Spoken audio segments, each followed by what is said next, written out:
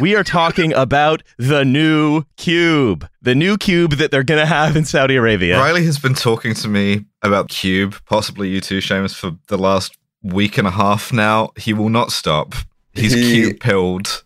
I have been hearing about Cube from Riley for months, even before Saudi Arabia announced this project. He's obsessed. So we're going to be talking all about the Cube. About cubes, that's right.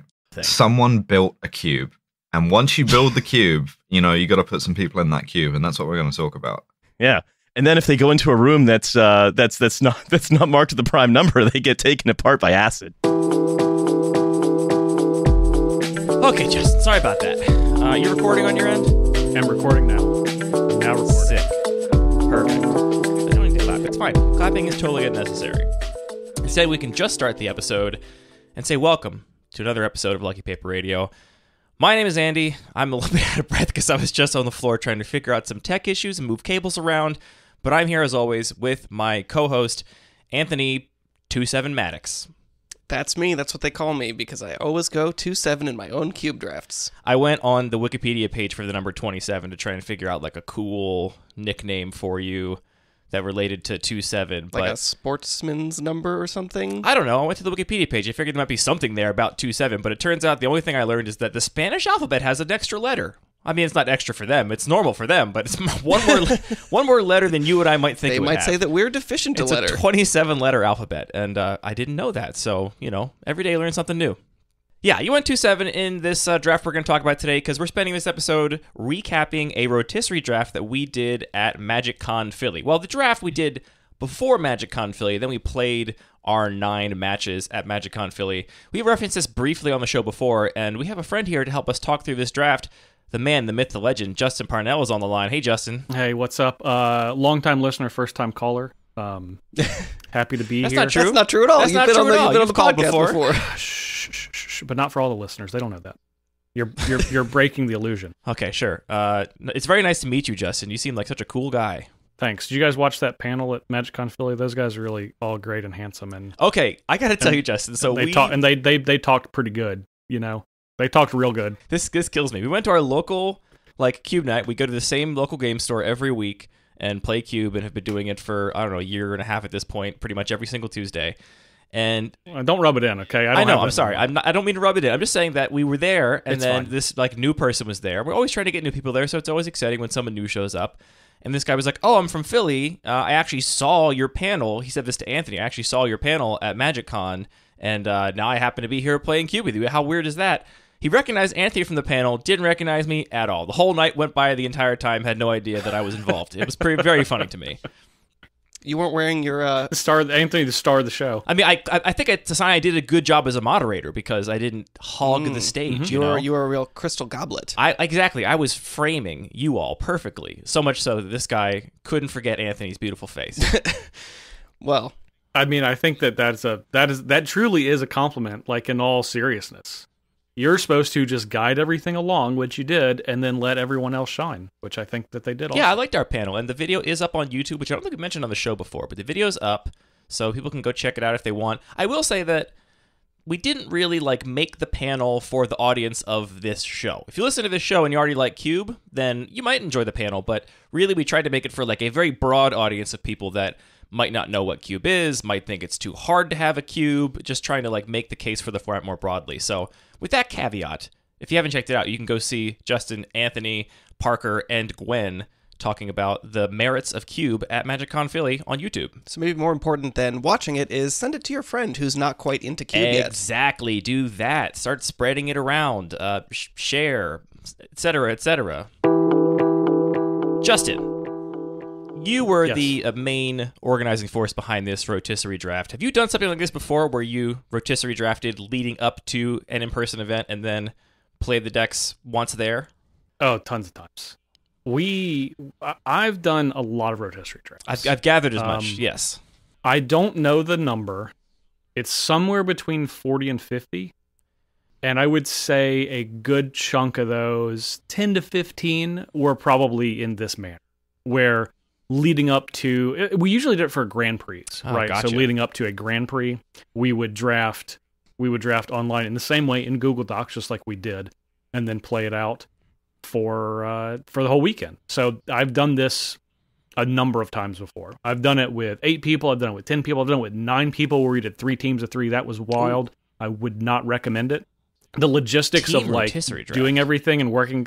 Yeah, I that's one when you're like we've tried it all before. We've done a rotisserie because it's like the same group of people doing it. We're just like we have 9 people. Let's do something weird.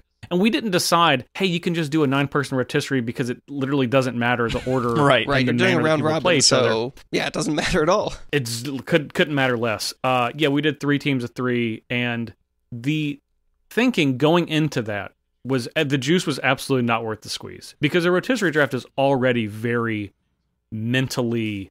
It's not exhausting necessarily, but it requires a lot of brain power. I mean, a giant open information draft is a big thing where you feel like you messed up if you missed something that somebody else took, or we weren't following along carefully enough. So it's definitely, it can demand a lot of attention. I can say from my perspective, so imagine it was exhausting. doing that. Justin made it look easy, but that doesn't mean it wasn't exhausting for some of us. Well, my time was put in for those previous 40 or so drafts to get to this point. So I did have a pretty good idea of like how things were going to go, even though I haven't drafted this cube before, but many, many years ago, 10, 11, 12, I don't know, a decade plus ago, I actually wrote an entire series for Star City on rotisserie drafting cubes.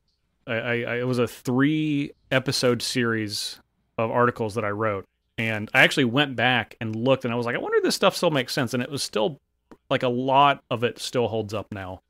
Because a lot of it's just about, like, what people are doing and the type of cards that you should go for and the general ideology of how cubes are kind of laid out in a rotisserie setting. And we'll get more into that. I'm sure some of that stuff will come up. But, yeah, so I've done this a lot. I've talked about it a lot. I've written about it a lot. It's been a long time. I haven't done a rotisserie draft in, I don't know, probably 4 years. I think the last time we did one was 2019, pre-COVID. Yeah. And hadn't had a chance to do one since then. So nice to get back on the wagon and feel pretty good about it. I know that not all of our listeners are going to know what a rotisserie draft is. And if they haven't already turned the podcast off, Justin, can you just explain what a rotisserie draft is for somebody that's never heard of it before? So traditionally, a rotisserie draft is where you have a certain number of cards, oftentimes done in a cube. Sometimes you do it for an entire set. That was actually the original way that it was done, is you would take an entire set of Magic and then draft the entire set. And it is done in a snake draft, kind of if you are familiar with fantasy sports like fantasy football or fantasy basketball, where one person picks, then the second person picks, and the third person, and you're all picking one card each. And then when it gets to the last person, they pick twice, what is called a snake, and then the 7th person picks, then the 6th person, and then so on until it gets back to the first person. First person picks for their second round, then they pick again for the third round, and so on and so on. Now we did, and what I recommend people do, is set a number of picks for people to have. It is possible, and I've done it before, where you rotisserie draft an entire cube. That could be 360 cards, 450 cards, 540 cards. You do the whole thing. Ultimately, I think that is a large waste of time, because you are going to be able to get out what you need card-wise for your decks in the first top half of any of those. We did, for this rotisserie draft, we did 36 picks. So Anthony's regular cube is 450 cards approximately. Is that right? Yeah, it's actually exactly 450 cards right now, but it has floated around in the past. Okay. So we did 36 picks over 10 people, which is 360 cards. That means that 90 cards were not drafted for this cube, and that is generally the amount that I recommend for people, even though it is logically, you're like, 45 picks, because, when you're doing a regular draft, 45 is the number that you end up with if you do the traditional 3 packs of 15.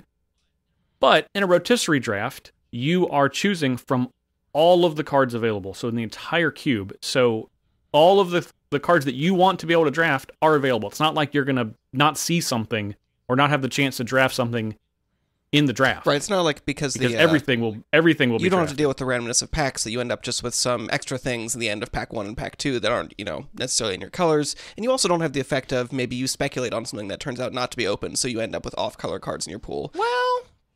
Well, that's that fair. But not that to the actually same could degree. happen, I would say. Like, you could, we had in this particular draft But that's a self-inflicted win. I maybe didn't play my second pick main deck, is all I'm saying. I was in that color, but I did not end up in the deck I expected to end up in. So I think that one is a little more possible. But yeah, in general, every pick is a conscious pick from a very big pool, which means that you shouldn't have any chaff in your available card pool. 36, I think it felt tight in I think a rewarding way. One thing you can love or hate about rotisserie drafts is when you're drafting a bigger pool, say closer to 40 or something, 45, eventually you get to a point in the draft where somebody just starts hate drafting. They're like, I saw that player, staked out this aristocrats deck or whatever, and just assumes they're going to get Gravecrawler for free because nobody else is going to want it. I'm just going to take it from them because I, again, have perfect information. I get plenty of picks from a giant pool. I'm not worried about my deck having playable cards. I actually think I'm just going to start taking key pieces from other players.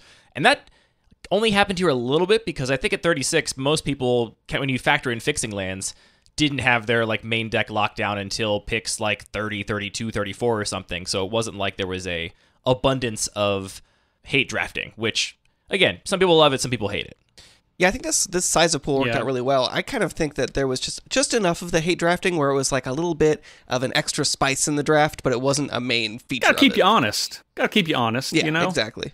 And that's why I really love 36 for exactly those reasons, is you are forced to use all of your picks because they are all premium picks.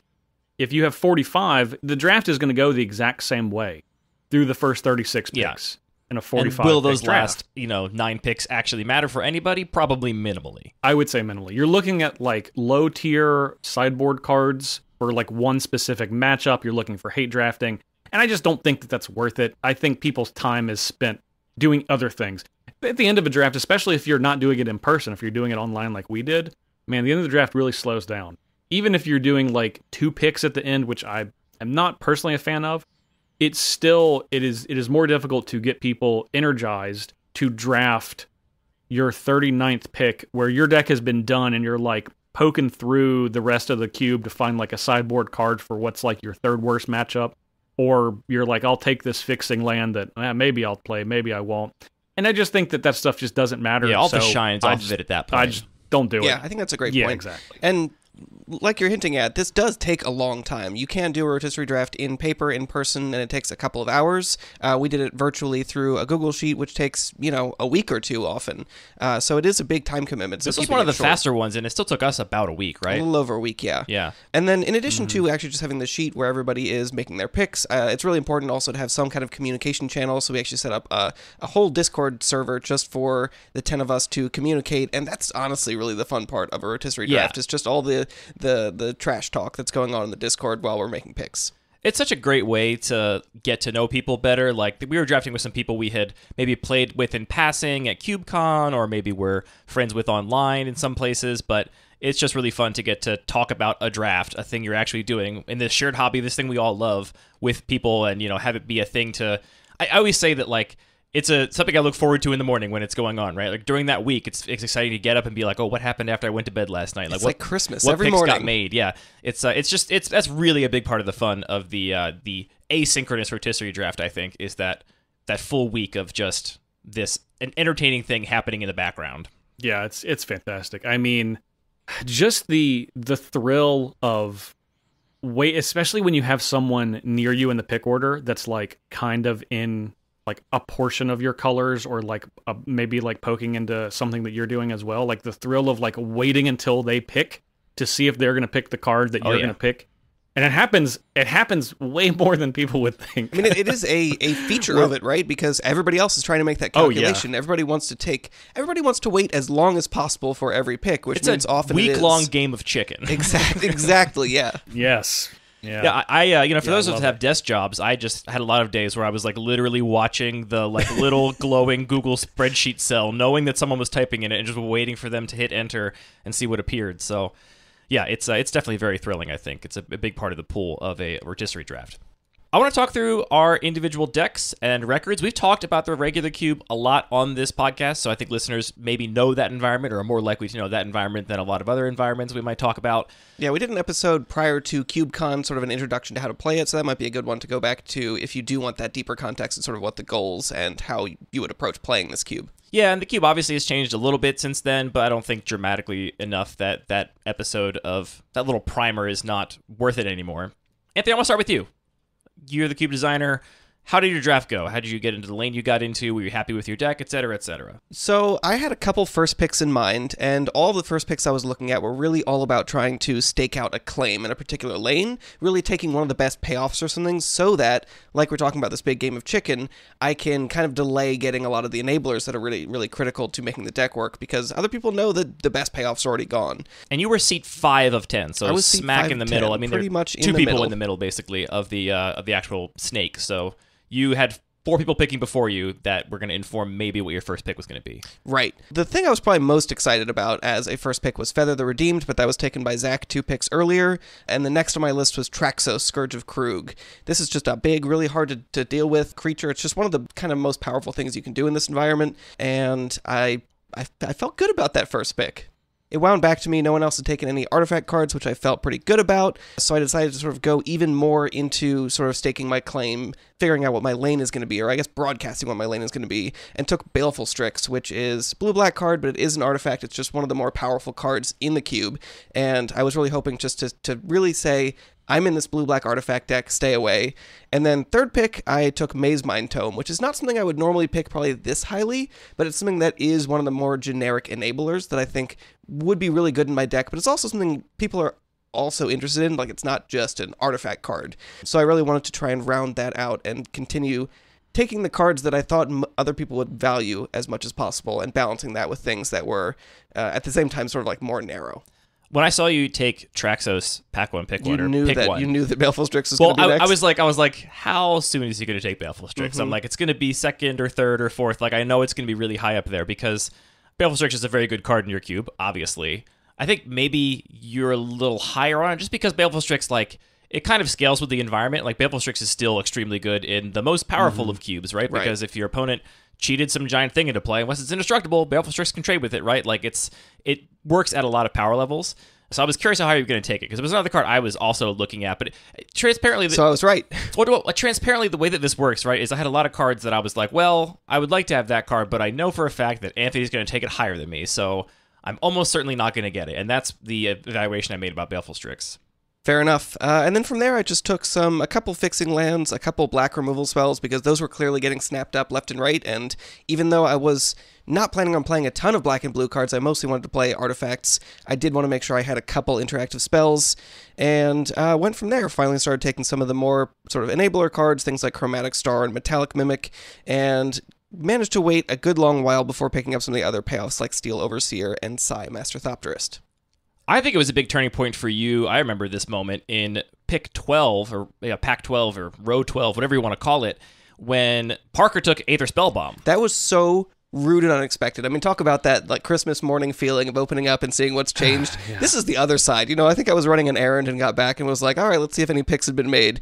And Aether Spellbomb and Perilous Mirror had just been taken. Like literally on my way home, I was thinking like, oh yeah, maybe it's about time to pick up Perilous Mirror and Aether Spellbomb. So that was a little rough to see, but that's part of the game. Yeah, that also indicated, I think, that Parker was moving in on your strategy a little bit. We see his next picks here were Mirror Sire, Archaeo Mender, later on took a Chrome Courier. So he ended up also doing some Artifact Matters stuff in one similar color to your deck. And actually, two. He was actually also playing a little bit of black. He was kind of Esper. It's funny because I think the genesis of this was that David, in pick 4, took Reflector Mage, which is something that Parker really wanted. He had the Soul Herder, correct? Yeah, he took that pick 3. So he really wanted the Reflector Mage to go with the Soul Herder, but with that being gone, he thought, okay, I'll just try and build my own Reflector Mage with Aether Spellbomb and Archaeo Mender. So it's sort of this cascading effect of people trying to adapt their strategies and figure out how to make things work, counter to what other people were doing and taking out of the pool. So I'm curious to know, you ended up going 2-7. Not great. Not the greatest record. I think that speaks as much to the quality of the pilot as the deck. I mean, sure, that is something we should acknowledge, right? Like, we were playing with some very good players, some former pro players, some other extreme competitive grinders, and we've said on the show before, Anthony and I are not that for a bunch of reasons. Do you think it reflects on the viability of this Artifact Matters deck in this cube? So here's what I would say is I think that this actually just played out so differently in a rotisserie draft than it did in a normal draft. I feel like if I had drafted this, obviously I think rotisserie drafts are going to lead to more powerful decks because of all the things we talked about earlier, but I think that even if I had, a couple of these payoffs, often just a Traxos with a couple other artifacts can just end games very quickly in a normal draft. But here, everyone knew exactly what I was doing and had exactly the game plan, exactly the sideboard plan, and knew it was coming, so they knew to prepare for it. And I feel like that just made a huge impact on how this deck played. And specifically, it being a deck that is really focused on trying to do like this one thing. I really need my Steel Overseer or my Traxos or Sai in play. Sai's the big one for me, I think. I feel like Sai feels to me like your best payoff. Really? Yeah. I mean, Traxos at least is just, if it gets removed after hitting twice, then you're just back to trying to kill them with like little dinky tokens or whatever. Whereas if Sai sits in play for a couple turns, it can generate enough value to, I think, snowball a bit. True. So I think that posed a really interesting challenge that I did have like a couple payoffs, and if people had the right interactive spells at the right time, they could really make my deck not function that well, which I think is very different from, for example, Justin's deck, where a lot of the pieces just all worked together. They were all powerful threats in their own, so it didn't, I don't think, suffer from that same thing of being an easy deck to play against. We'll get to Justin's deck and whether or not it did or did not suffer at the end here. I do think that maybe the Artifact deck, and specifically Traxos, I think maybe your and my opinions of it are a little inflated from where it actually plays these days, because it's been in the cube for a long time. I mean, since the earliest iterations, basically. Like, it's been, I think, since it was printed, basically, yeah. So I think it had a period of time where maybe this deck was a little better, and then the rest of the cube has kind of shifted and changed, and maybe the removal has gotten a little more dense or whatever. I think another big factor is just the environment's gotten faster. There are more powerful things you can do earlier in the game in a lot of decks. Yeah. Well, I think there's a second axis for Traxos for me. The reason I did not have this in contention of a card that I was like considering even drafting is because, this is a rotisserie draft. Every removal spell that can remove Traxos is going to be picked. Yeah. Like all of them. So you are putting a lot of weight into having that be your in-game card, where a lot of other people's like best cards are a little more dynamic in what they're able to do. Traxos needs to not only be cast, but also have a somewhat recurring cast of historic cards to untap it to be able to attack. And I feel like that's a lot to ask for your first pick to carry your deck, when you could do that. You could play it and then play something else, and then it could be met very easily with one of many removal spells, where it's not, a Muldrifter versus Baneslayer argument, and Traxos is like a Baneslayer with extra steps. Yeah, that's a Baneslayer plus, yeah. It's a Baneslayer that requires you to untap it, yeah. And that's not a small thing, though. Not only do you have to untap it, but it comes into play tapped, and you had talked about how in the cube has gotten more aggressive. That means your best card, your best attacker, is your worst blocker. Well, I would argue it basically has vigilance. I think in your deck, it is pretty easy to untap. Did it? But how did it play out the way Justin's describing? Did you have Traxos removed a lot? I did. And I did have Macabre Waltz and Mirror Retriever, and I was hoping to also have Archaeo Mender, and Blood for Bones is kind of my radar as well, because I did kind of expect that counterplay, and I needed ways to have redundancy against removal. But yeah, I mean, it put a lot of, I think that's exactly the right way to put it. It just put a lot of pressure on this one card that was very easy to interact with. I think the other challenge for me is that even though I was trying to send a clear signpost, the cards that I wanted were still things that were technically playable in other people's decks. So some of the more incidental things like Renegade Map, which I thought was just sort of a freebie I'd get at the end of the draft. I thought for sure you'd get that for free, to be honest. That got snapped up, and there were a couple other artifact picks here or there as well that definitely just took some of the power, where it's like, if I had a Perilous Mirror instead of some other more interchangeable artifact here or there, I think that would make my deck a lot more impactful. Yeah, I mean, that's, I think, a byproduct of your cube design philosophy, which is that you don't have a lot of really committal on-rails cards, right? Like, even the cards that are in this build-around deck for this artifact historic theme, they're just going to be playable in other decks in a lot of cases. Right. They might be, C minuses in another deck, but they're not Fs. Yeah, exactly. So, like, aside from, like, Steel Overseer, maybe, like, that's the only card I can imagine nobody wanting. Maybe Sai. Like, those are the cards I can picture that, like, yeah, probably nobody's going to take those from you unless they're explicitly hate drafting. everything else, all these other pieces, all the Aether Spell Bombs of the world, yeah, you got to fight for those. Right.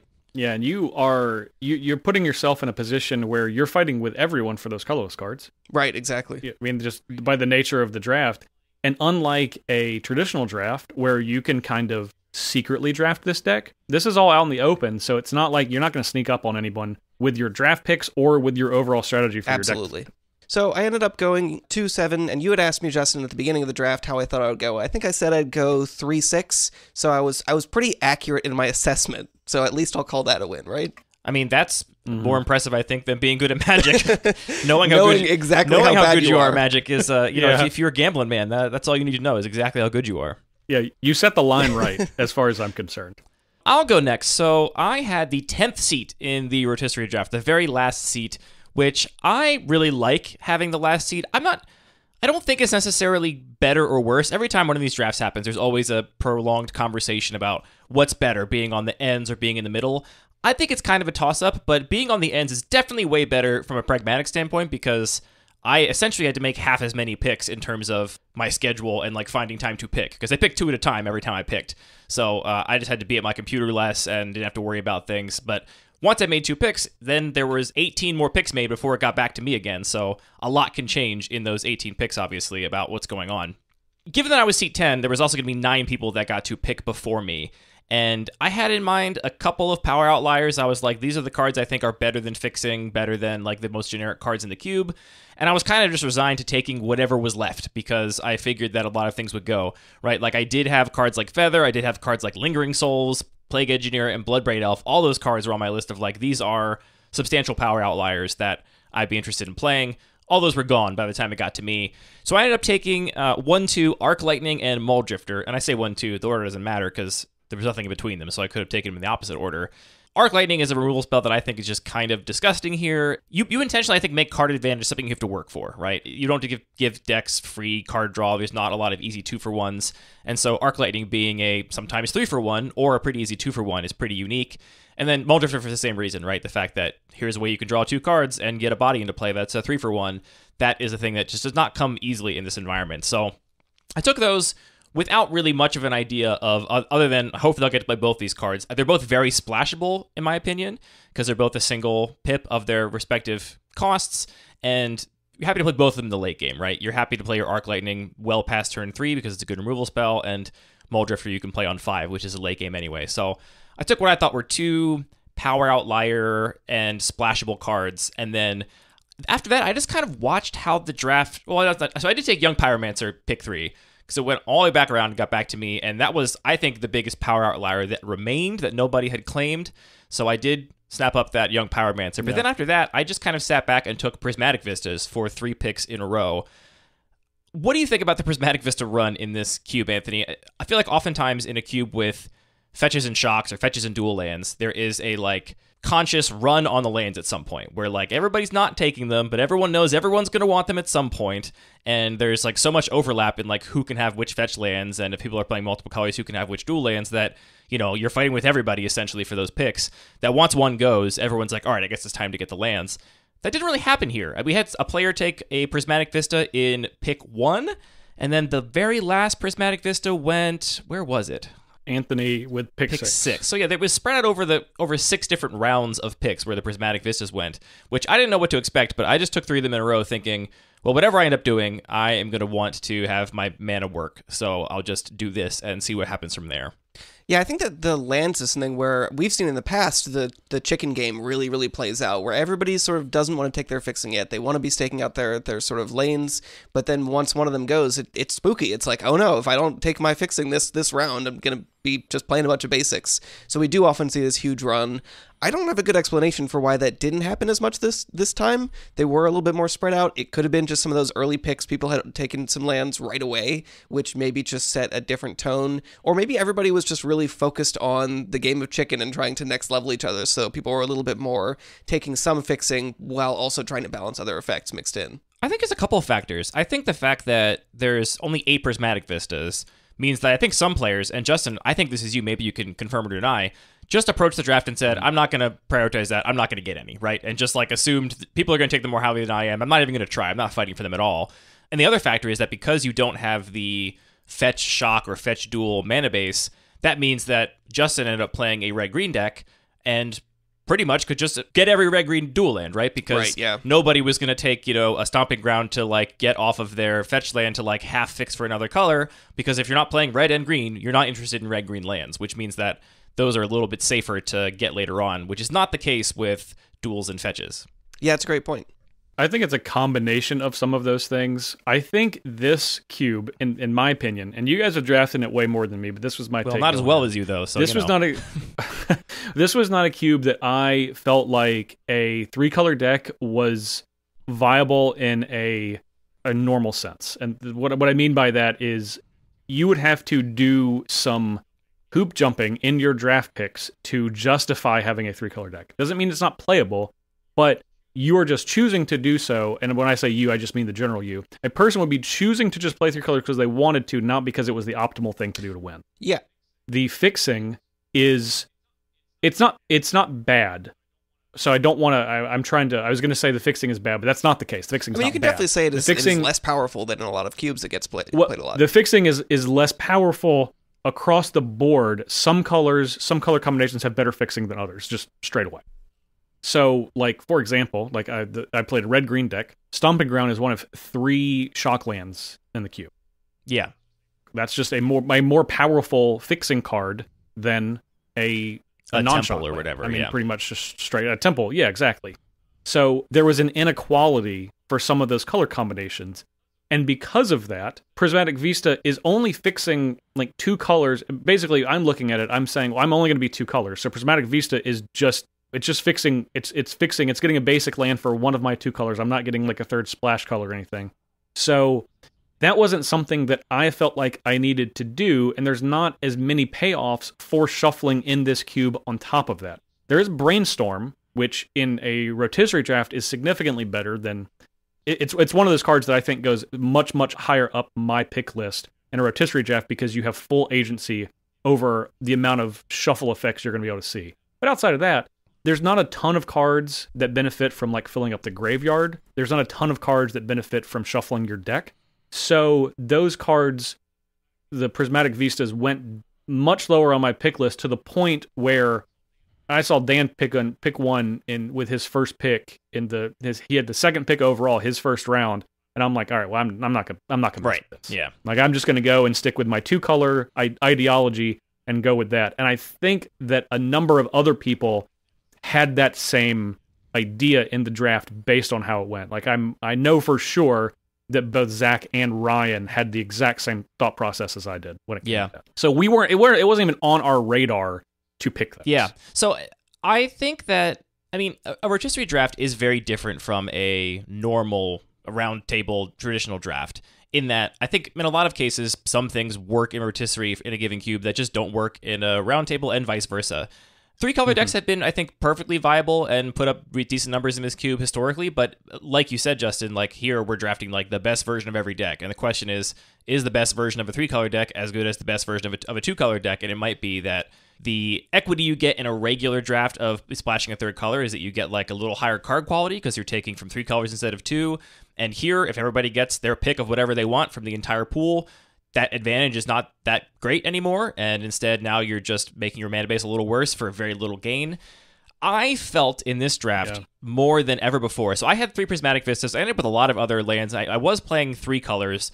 I was almost entirely blue-red. I did splash black for just Creeping Tar Pit and the Spectacle cost on Rick's Matty Reveler, which I took Creeping Tar Pit and Rick's Matty Reveler in picks 7 and 8 in a heel turn, becoming the 7th player to go into black to some degree, and leaving people shocked and awed.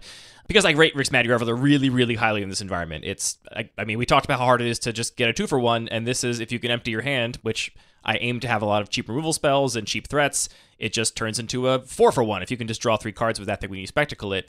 So that's why I ended up playing a little bit of black. And what I felt in this draft more than ever before is how much worse a Prismatic Vista is at fixing for a 3-color deck than a regular fetch land. Because I laid out my mana base, right? And I said, okay, Prismatic Vista is a source of all 3 colors. It's a red source, a blue source, and a black source. And it is, but it's only one of those in any given game. So if you're laying out your mana base and saying, all right, I've got my 10 blue sources and my 11 red sources and my 8 black sources, right, for my splash. Those numbers sound good, right? That's like a decent mana base in a limited environment like this with a 40 card deck. But there were so many times where it's like, well, I did draw a quote unquote black sources game, or or my second red. I needed to double spell and have 2 red mana, but I had to get an island with it because it was also my blue source that I needed to go get that island with the Prismatic Vista. And I did stumble on mana more than I expected to, just because I think of how much I underestimated just how much worse Prismatic Vistas were in this context, because I've never had this many in a regular, like, when you draft normally, I just get like 1 or 2 and I'm happy to have them. Here, I like prioritize 3 very highly. I did take effects like Brainstorm and things like Grim Lavamancer that would get advantage from using cards like this pretty highly as well. So I was kind of in that space. But having that many Prismatic Vistas and also playing 9 matches with one deck, which you never do in a regular draft, really made me feel like, okay, this is much worse than I expected it to be in terms of actually fixing it for 3 colors worth of mana. Yeah, this was also a space where I saw a really big difference between the way this environment plays in a rotisserie draft versus a normal booster draft, where if I'm thinking about what's a good first pick, I love starting with Prismatic Vistas early because you get to stay open and it's fixing that's always going to work no matter what you draft. But here, I think like you're saying, Justin, that fixing didn't matter for you, or wasn't better fixing for you than any of the other dual lands that you weren't fighting anybody for, which makes a lot of sense. Yeah, exactly. And that's why, for me, when I was looking at the top of the draft of identifying what I was preparing to, I had the 8th pick, preparing for myself to get, there was not a time where fixing was on my radar, just at all. Because wasn't in the top 5 or whatever. You're giving, no, I mean, it wasn't in the top 20, really. You're giving up too much equity for a meaningful card by doing that. Because there is, in every single cube, there is a upper crust of cards that are going to go in the first 2 rounds. That is just how Magic works. Some cards are better than others. And with something like Prismatic Vista, there's so many, you're going to have a chance to draft Prismatic Vistas later, and general fixing later, not just Vista, but general fixing later. And I just think that you cannot give up the opportunity to draft those premium cards that are the highest impact cards for your deck. And like you said, over 9 games like that, you really need to have that anchor card or cards to be able to have your deck function. And I think that fixing is very important, but it's at that point in the draft, it's just not. It's, for me, as far as I'm concerned, it's not important until a little bit later. I have a theory, Justin. I'm curious if you agree. I have a theory that in any cube you could possibly design, no matter what, there is always going to be some chunk of the cube, call it 3%, 5%, 10%, that is always better than the best fixing. Does that make sense to you? Yeah, and I 100% agree. Yeah, I think like even if you put fetches, that's and how duels, Magic works. Fetches and duels in your low power pauper cube, right? Still, the best low power pauper cards are going to be a much higher pick than any fixing, because the very nature of them being the best cards in the cube means that having them in your deck is that much better than just hedging against having more Bs and B pluses of a given color pair in your deck. I mean, however you shake it out in a pauper cube, Denrova Horror is better than Underground Sea. Okay, yeah, that's true. Underground Sea is a better Magic card contextually, but in each environment there are going to be those cards, and fixing is always going to come below that. Even the best fixing is always going to come below that. Yeah. So I ended up in a very low to the ground blue-red aggressive deck, and I didn't really commit to the aggressive side for a little while. I was kind of hedging around and seeing where other players playing my colors ended up landing in terms of the speed and kind of cards they were prioritizing. But I ended up with a deck that, if you don't count Fiery Temper and Frantic Search as 3 mana cards, but instead count them as 0 and 1 mana cards, I had nothing over 2 mana in my entire deck, main deck. And I didn't main deck Muldrifter, as previously mentioned, because I was really low to the ground, so I didn't really want a 5-drop, and I didn't want a 3-drop that didn't proc any of my spells matter stuff. It didn't trigger my Pyromancer, it didn't trigger my Electrostatic Infantry or my Sprite Dragon, didn't trigger any of that stuff. I love drafting this kind of deck. I think I said in our little interview we did for your YouTube channel, Justin, that there's something about just playing little dinky cards and trying to win not off the back of individual card power. All my cards cost 2 mana. None of them individually are very powerful, right? It's just, I had Arc Landing. I totally lied. I had Arc Landing as my 3 mana card. But none of my cards individually were raw power level, right? They're all just dinky little cards. I was trying to combine them in this sort of tempo deck to kind of get an advantage. And I don't know why I have such a pull to doing that and like essentially making myself the underdog from the moment the game starts, where it's like, well, if they get to cast a 4-drop, none of my cards are that good. So I have to like, have a plan for when that inevitably happens. I mean, that's the kind of win that you enjoy. You love for the end game to be a little puzzle. You want to squeeze it out. How do I get exactly lethal on this turn? And I did have a lot of fun. I mean, I was thinking about like, hey, look, no matter how I do in this draft, like I better enjoy the deck I'm playing because I'm playing 9 rounds in it, right? That's a great point. If that's a big deal, right? That's a real big deal because I've drafted a deck I did not like, even regardless of how good it was. And man, that is just it's a miserable existence to have to play through a whole rotisserie with a deck you don't like. Yeah. So I was leaning on Rick's Matty Reveler for card advantage along with Bomat Courier. Those are kind of my 2 anchors in terms of like, I've got a bunch of cheap removal, I've got a bunch of cheap threats. My goal is to empty my hand and then use one of these to refill. And that plan worked really successfully. I was just as impressed with Rick's Matty Reveler in this environment as I was going in. The card is really, really good. So that I think was worth the high pick and I think worth the splash, though I did suffer. I mean, really, here's the cost of the Prismatic Vista mana base. I never wanted a swamp. I never wanted to draw my swamp. I had dual lands that were red, black, and blue, black, and I was happy to draw those because they're still producing one of my main colors of mana, but I had to have a swamp in my deck for those 3 Prismatic Vistas to count as a black source. And that swamp was just, every time I saw it, I was cursing the heavens because I did not want to draw that card. And it did mess me up. I couldn't double spell in so many turns where I wanted to double spell. It was not like I was mana screwed, like, oh, I can't cast my spells. It was like, oh, I can't actually curve mana squished. Yeah, I can't actually curve Electrostatic Infantry into Volt Charge or whatever this turn because I don't have double red or whatever. That was what I ended up getting squeezed on. I'm gonna ask you a crazy question. Did you need a swamp? See, here's the thing. Did you really, or do you just like from a high level? I have cards that need black mana to operate, but you only needed black mana to operate those cards at their highest level. They still function without it. They still function without it. Did you need a swamp? Did it hurt you more than it would have helped you? Because I wouldn't have played a swamp in your deck. At the end of the day, it may have hurt me more than it helped me. So if I didn't play a swamp, I had 3 black sources for, I think, am I counting correctly? Mm-hmm. So anyway, I think that you have enough filtering in your deck. Like you have Consider, Remand, Opt, Frantic Search, Fading Hope, Scries. You have Mold Drifter, which you didn't play. You have Brainstorm. Like you have a lot of ways. Electrolyze. You have a lot of ways to like look through cards. I wouldn't play the swamp. Yeah, I mean, maybe in hindsight I shouldn't have. I did really like having my black mana when I wanted to spectacle my Rick's Matty Reveler, and that felt important when it happened. But yeah, it's hard to measure that against all the turns where I couldn't double spell exactly the way I wanted to, or couldn't, play my threat and also hold up Remand because I didn't have double blue or whatever, which was the sort of one, I think, functional failing of my deck. Because there were many times where, like, in a deck like this, sequencing is so important, right? If you're going to play these little dinky tempo cards and try and beat people that are playing Traxos or Bloodbraid Elf or, whatever, these giant expensive cards, you have to be able to actually play your tempo cards in exactly the order and time you want to play them. And the tap lands also hurt a little bit in this regard. Like, I'm used to playing this deck a lot in a cube like mine, where there essentially are no tap lands if you avoid the couple that are floating around. And there was also a couple times where it's like, well, here's my land, but it's tapped, so I can't, do these 2 things in this one turn, and that was a big cost. I did end up going 4-5, which I think I, said I'd be very happy if I went 5-4 when I talked to you, Justin, so, similar, again, spot there. All of my matches, save for 2, felt very winnable, and I had very, very close games in a lot of my losses, so I felt pretty good overall about the deck. My matchup against David, who was playing like a blue-white control deck, felt awful. It felt like I was never going to win. We only played 2 games because I got absolutely smoked, but it felt like I had absolutely no chance there. He has so much removal, and ultimately at the end of the day, I have like 9 threats in my deck, I think, something like that.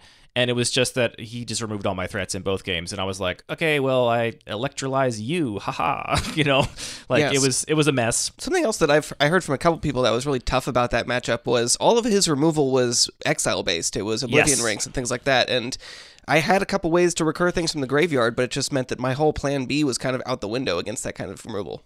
The other matchup that felt really bad for me was up against Gwen, who was playing like a green-black The Rock mid-rangey deck, and there was a combination of Gwen actually had even more removal than David by the numbers, not quite the quality of removal, but if you just count, I made a little matrix of how many removal spells my opponents have, and Gwen had the most that killed all of my stuff.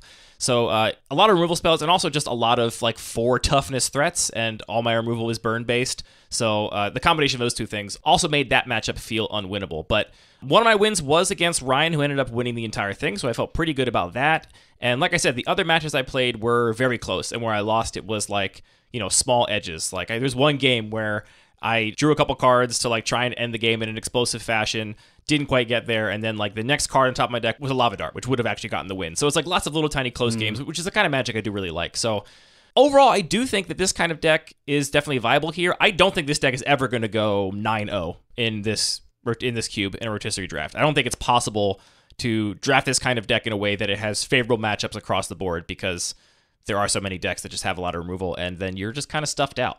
I think it's going to be difficult for in this cube. This is going to be almost impossible for any deck to go 9.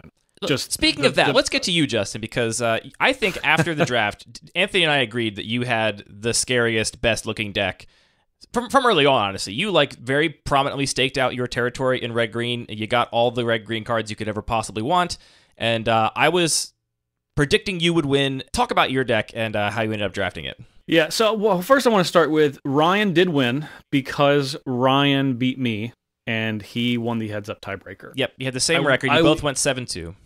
I will note that I had a better game win record than Ryan. Okay. Somebody's been deep in the numbers. We should have been more thorough about what the tiebreakers are beforehand. I mean, heads up is the tiebreaker. There should never be a time where if Ryan and I had the same record and he beat me, that I should win. Yeah, that doesn't make any sense. That's absolute nonsense.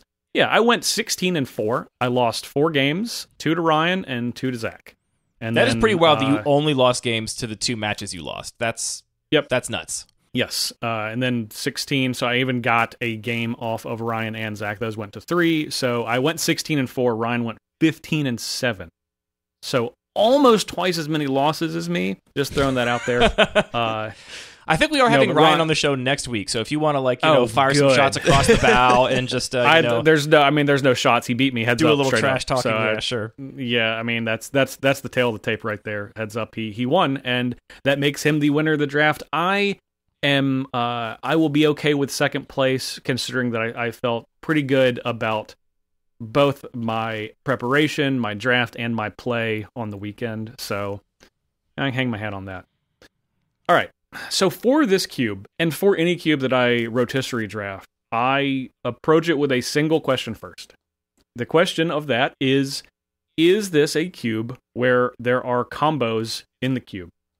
And a combo could mean something as deep as like Storm with Mind's Desire, or it could mean Splinter Twin and Pestermite. It could mean, something lower level.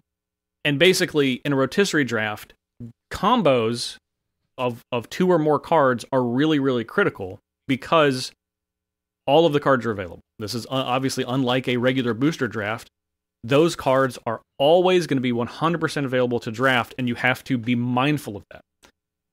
The regular cube, I felt like, was a cube that did not really have any combos. The only combo that I identified as like a combo, and I'm really putting air quotes around that, is Oketra's Monument plus the couple creatures that went with Oketra's Monument. The white everything else cards that just say white main line, Stone token Cloaker for 1 mana, as many as you want at instant speed. Yeah, that's definitely the closest, and it is pretty committal, and it doesn't go infinite. It just generates a lot of value pretty quickly. Yeah, and a combo, it doesn't have to be infinite, but just like a, something that is a closed loop that is very advantageous for the person that is doing. I think there are a couple more things on that level for me in this cube. Like, I think Reckless Rage and Feather is like right there. I mean, just twice a turn cycle being able to, flame slash something at instant speed is pretty nuts. I also think Dreadheart Arcanist combines with a ton of the like fight spells. We've joked about how in this cube, Dreadheart Arcanist is better than it is in my cube because you're actually playing ways to, cast Domri's Ambush and then, attack and cast Domri's Ambush again. Now you have a giant Dreadheart Arcanist. So some of the Dreadheart Arcanist lines, too, I think are equally potentially scary. But overall, I agree. I think that this is not the kind of environment where you're looking at specific card interactions. You're looking for more of an overall strategy. Exactly. Dreadheart Arcanist, I think, is wide enough. Like, you play that with any color. It's just a good card. Yeah. It's just an insane card. That's why it's banned in Legacy. Card good. Like, it's, yeah. Feather and Reckless Rage, I'll agree with. I didn't think about that one because I knew, so I had the 8th pick. I knew I was not going to get Feather. I knew there was absolutely zero chance that on the 8th pick that Feather was available. So I didn't even have that as like a potential pick. Lingering Souls and Feather were the 2 cards I was like, these are not going to make it to me. Yeah. And they didn't. There was a 3rd card that I also thought was not going to make it to me that did, and I didn't pick it, that I had ranked higher than Bloodbraid Elf. So Bloodbraid Elf was my first overall pick, and I'll get into my draft in a second. But Blood Artist was actually a card that I had ranked higher than Bloodbraid Elf. However, interesting. There were so many people already in black. Yeah, I just felt that the ceiling on Blood Artist was just like really, really, really high. Like it's really heavily supported in black. It's really heavily supported in red. I thought there was a lot of like tangential support in white. So there was a lot of ways to make a really powerful Blood Artist deck. And it's a card that just has a very high ceiling and a high floor. And that brings me to kind of my overall thought about the cube is this is not, like I said, a cube that is a combo-oriented cube for a rotisserie draft. That doesn't mean that, if something is, that doesn't mean it's a combo cube, but just that there are a lot of 2 or more card combos. So since this wasn't one of those cubes, my goal for drafting cubes like this, rotisserie drafting cubes like this, is to draft a deck that has a very high floor. So, my process was to identify cards that had high floors and then build around having a high a floor as possible, which is ultimately what led me to drafting this red-green, fairly aggressive deck. And I do think that of all 10 drafters, I had the highest floor of every single deck. Yeah, I think your deck was pretty cracked. I don't think I had the highest ceiling. I think Zach had the highest ceiling. Zach taking Feather first overall and had a very good Feather deck. And if he has Feather, I felt like that was going to be very difficult for him to lose those games based on just that card. But yeah, based on the rest of my draft, I do feel like my ceiling was relatively high because of my curve. But I also, again, felt like I had the highest floor by a decent amount, which was just going to lead me to wins just by simply casting my card, any card in my deck when I had the mana for it. And that sounds really simple, but look, I've been playing Magic for a really long time, and you don't get any extra points for like cleverly winning. Or winning, but it's fun, Justin, in the way that Andy likes to do it. Yeah, I got to remand my own Avacyn's Judgment and then cast Avacyn's Judgment again to get exactly enough spell triggers to kill Ryan, and that was very fun. That's very clever. That's very clever. You know what I like? I like point for that. I like playing creatures and attacking, and then noting my opponent's life total at 0, and that happened a lot. So my first pick was Bloodbraid Elf. It was a card that I was like, I didn't think people were going to take kind of in the first half of the draft, and it was the card I was really hoping once Ryan took Plague Engineer, that's kind of what turned me off of Blood Artist. So I was like, all right, well, we're going to do Bloodbraid Elf, and I basically had like a 1-2 punch for each of the cards that I was considering, where the second pick for Bloodbraid Elf was Burning Tree Emissary, which is what I did take. The card that actually I obviously had ranked significantly higher than everyone else was Reflector Mage. I actually thought that was one of the best cards for a first-round pick in the cube, and that didn't go till pick 4. Well, I guess pick 3 for Dave McDarby. He was on the front end wheel, so he picked that with his first pick of the 4th round. But I guess, I don't know. I think that card is like pretty nuts in this cube because you're only winning with combat damage. Yeah. And Reflector Mage is really ridiculous against decks that are trying to win with combat damage, especially if you can like blink it at all. It's funny because I think you're totally right? When you like just look at it objectively, it is one of the better cards in the cube in a lot of ways. For all that we've played this cube, Anthony, have you ever heard anybody like groan about getting beaten by a Reflector Mage? Like, I just feel like it doesn't only if come it's up. Paired with a Soul Herder. I mean, that's definitely groan worthy for sure. Well, yeah, but that was available. Like, someone could have just taken that. Yeah. Totally, yeah. I mean, like McDarby could have just Reflector Mage, I think, you're talking about this like 1-2 punch to get things started. Yeah. I think that is a really powerful way to start a draft. Yeah, big time. Soul Herder is the top of my list of cards that I think are too fragile for 3 mana in a cube like this, especially in a rotisserie draft, right? There's just so many ways to pick off a Soul Herder without even trying. You I you agree. just fungal infection it. I just have Lava Dart. Like, I was not at all worried about the Soul Herder that Parker took 3rd pick here. No, I wasn't either. You with Soul Herder, you have to have a double-digit amount of creatures that are good with Soul Herder.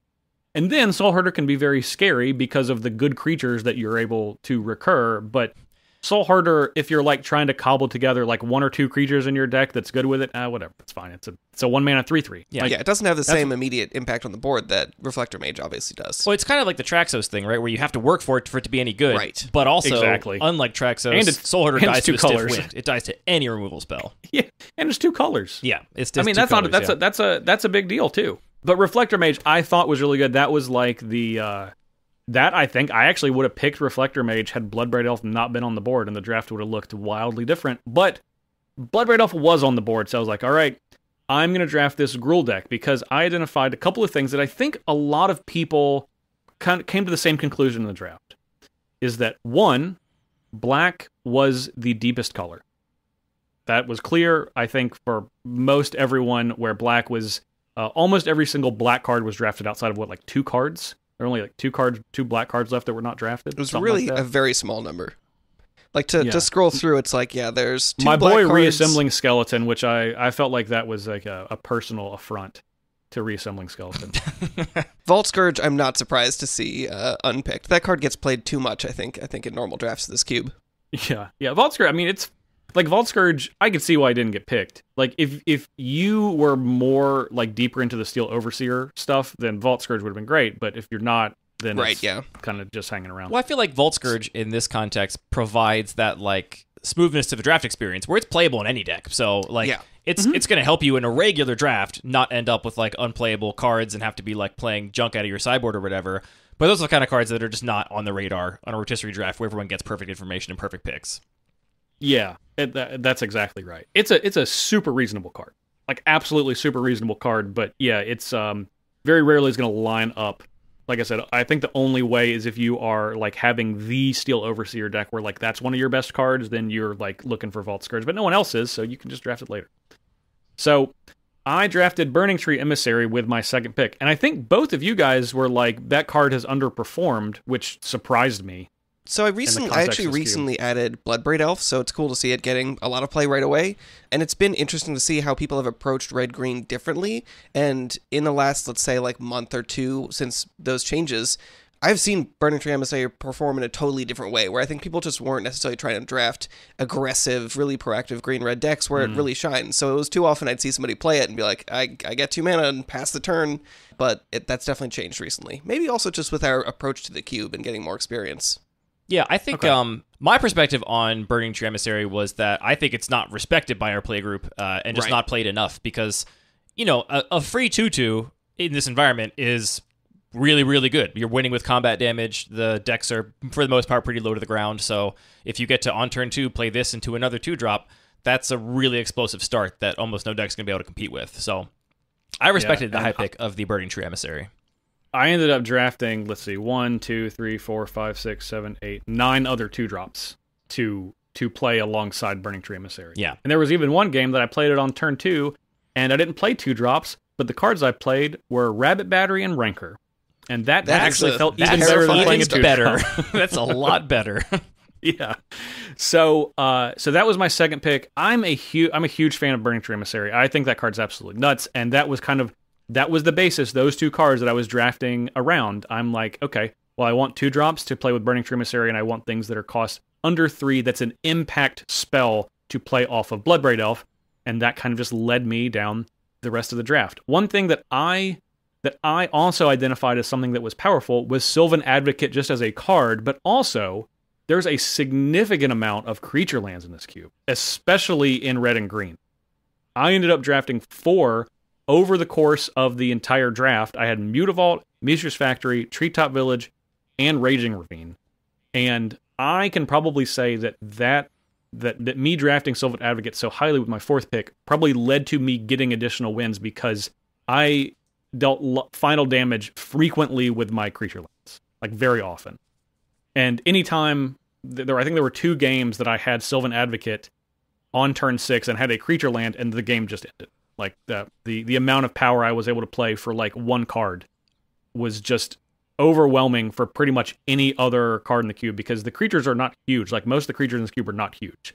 So my creatures just ended up being bigger and costing essentially nothing compared to everyone else's. There's a combo for you, Justin. 6 lands, Yeah. one of which is a creature land, and Sylvan Advocate.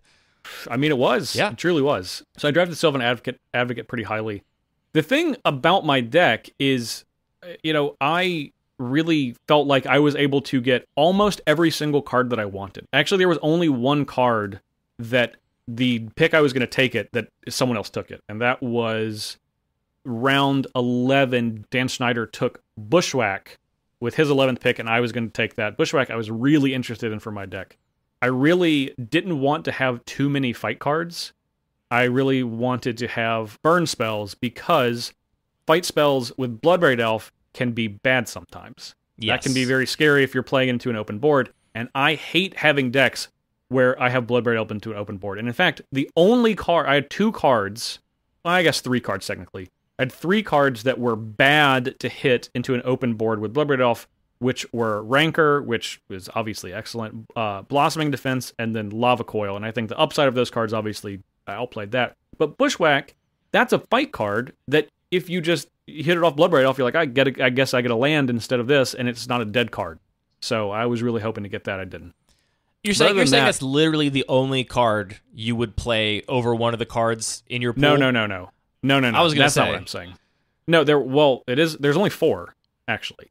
I was looking through, there's 6 for me. I think there were 6 cards I missed out on that would have been like kind of the ideal version of the deck I wanted. Yeah, so that was the only one that I was like going to draft that round. There were other cards that I had ranked slightly lower, and I was like, yeah, I just got beat to the punch, and I just need to adjust, but it wasn't like a key part of my strategy. The other ones were Experiment 1, Pelt Collector, and then Rimrock Knight. And ultimately that was, I just had to lean into red a little bit more after that, which I was actually already doing. I was actually had drafted red cards a lot higher than green cards, because I felt like green seemed like it was I don't want to say weakest color, because I think that is inappropriate. I think, because it's a rotisserie draft, so weakness is irrelevant. It was one of the shallowest colors. But because of that, there were not a lot of people fighting for green cards, and I pretty much got every single other green card. I got every single other green card that I wanted, all of the aggressive green cards. Yeah. I think the pick that had the biggest delta in how late it went and the raw power level was you getting a pick 15 Rancor. That felt like you really had gotten away with something there. I completely agree. I actually will take it one further. I will say the biggest MVP in my deck relative to where it was picked. Can I guess Saddled Rhymestag? That is absolutely correct. That card is messed up. Saddled Rhymestag. So Saddled Rhymestag is a 2/2 for 1 and a green, but that's not true. It's actually a 4/4 for 1 and a green. And that's basically, as long as it's your turn, and that's basically the only text it had in my deck. Yep. Turns out Tarmogoyf is pretty good. I drafted so many haste creatures that I'm playing my creatures pre-combat anyway, because that's what I want to be doing. So Saddled Rhymestag was just like on turn 2 a 4/4. It was absolutely it was insane. It was, I felt dirt. I had to go back and when did I draft this? And I was like, man, I messed up because I drafted it so late, even though I got it. Going back, I would have drafted it higher just for its power level. But it was absolutely one of the best cards in my deck. It was the best 2-drop after Burning Tree Emissary, and I drafted it in the 18th round. I'm glad to hear you say that, because I think when we recorded the primer on this cube, we noted Saddled Rhymestag as one of the green power outliers. It's it truly was. We talked on that episode about how I think it suffers from this deal where, because most people didn't draft Modern Horizons very much, and it wasn't like a extremely discussed limited environment because it wasn't one of the typical ones. It was more expensive. It was a premier limited environment.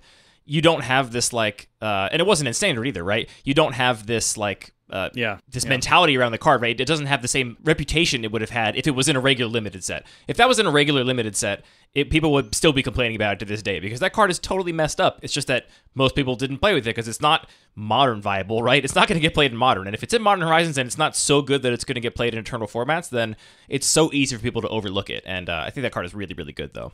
Yeah, I completely agree. It was absolutely incredible. It was absolutely incredible. As I was going through my draft, what my process is, and I put a significant amount of, I don't even want to say how much time I spent preparing, before the draft and during, but what I did essentially was I had a group of all of the cards I wanted to draft for my deck. And obviously that changes as the draft goes, but I had a list of all of the cards, and I would just identify, what do I think of the cards that I have? What do I think that people are going to draft? I didn't really draft what I wanted to draft based on my order. I drafted what everyone else I thought wanted to draft. Exactly, yeah. And I did that literally for the entire draft. Like, there were cards that I got late that were, for example, I drafted Domri's Ambush in pick 31 and Yavimaya Iconoclast in pick 32. I knew from pick 2, those two cards were going to be in my main deck, and they were both excellent. They're great. Yeah, they're really high picks, but those are the cards you don't have to fight for unless somebody explicitly is going out of their way to ruin your day. Correct. And so basically, my entire pick order was exclusively based on what do I think someone else might pick. It never deviated from that. So the entire draft after pick 2 was what do I think someone else is going to pick. So that was my core tenet for the entire draft, and that is kind of how my picks came together. I think that's really, I don't want to say it's the only way to do a rotisserie draft well, because that would be arrogant and wrong, but I think that is the way that you're going to get the best results if you're looking to win, is just look at the people that are in your colors, that could be in your colors, because people jump in other colors all the time in rotisserie drafts, which is actually why I took Stomping Ground so highly, because I was like, well, actually I think it was the first dual land taken. That I'm looking through. Might be the case. It was the first dual land taken. You took Creeping Tar Pit as the second dual land taken, 2 picks Yeah, after. 2 picks later. So, Stomping Ground, I was like, this is a perfect card for people to jump hold on in. one sec. First pick of the whole draft, Celestial Colonnade. Oh, gosh. Yeah. McDarby yeah. picked Celestial Colonnade first. Okay, I stand corrected. So, but Stomping Ground, I was like, this is a really powerful land, coming to play untapped, and fixes mana. There's not many cards in the whole cube that do both of those things.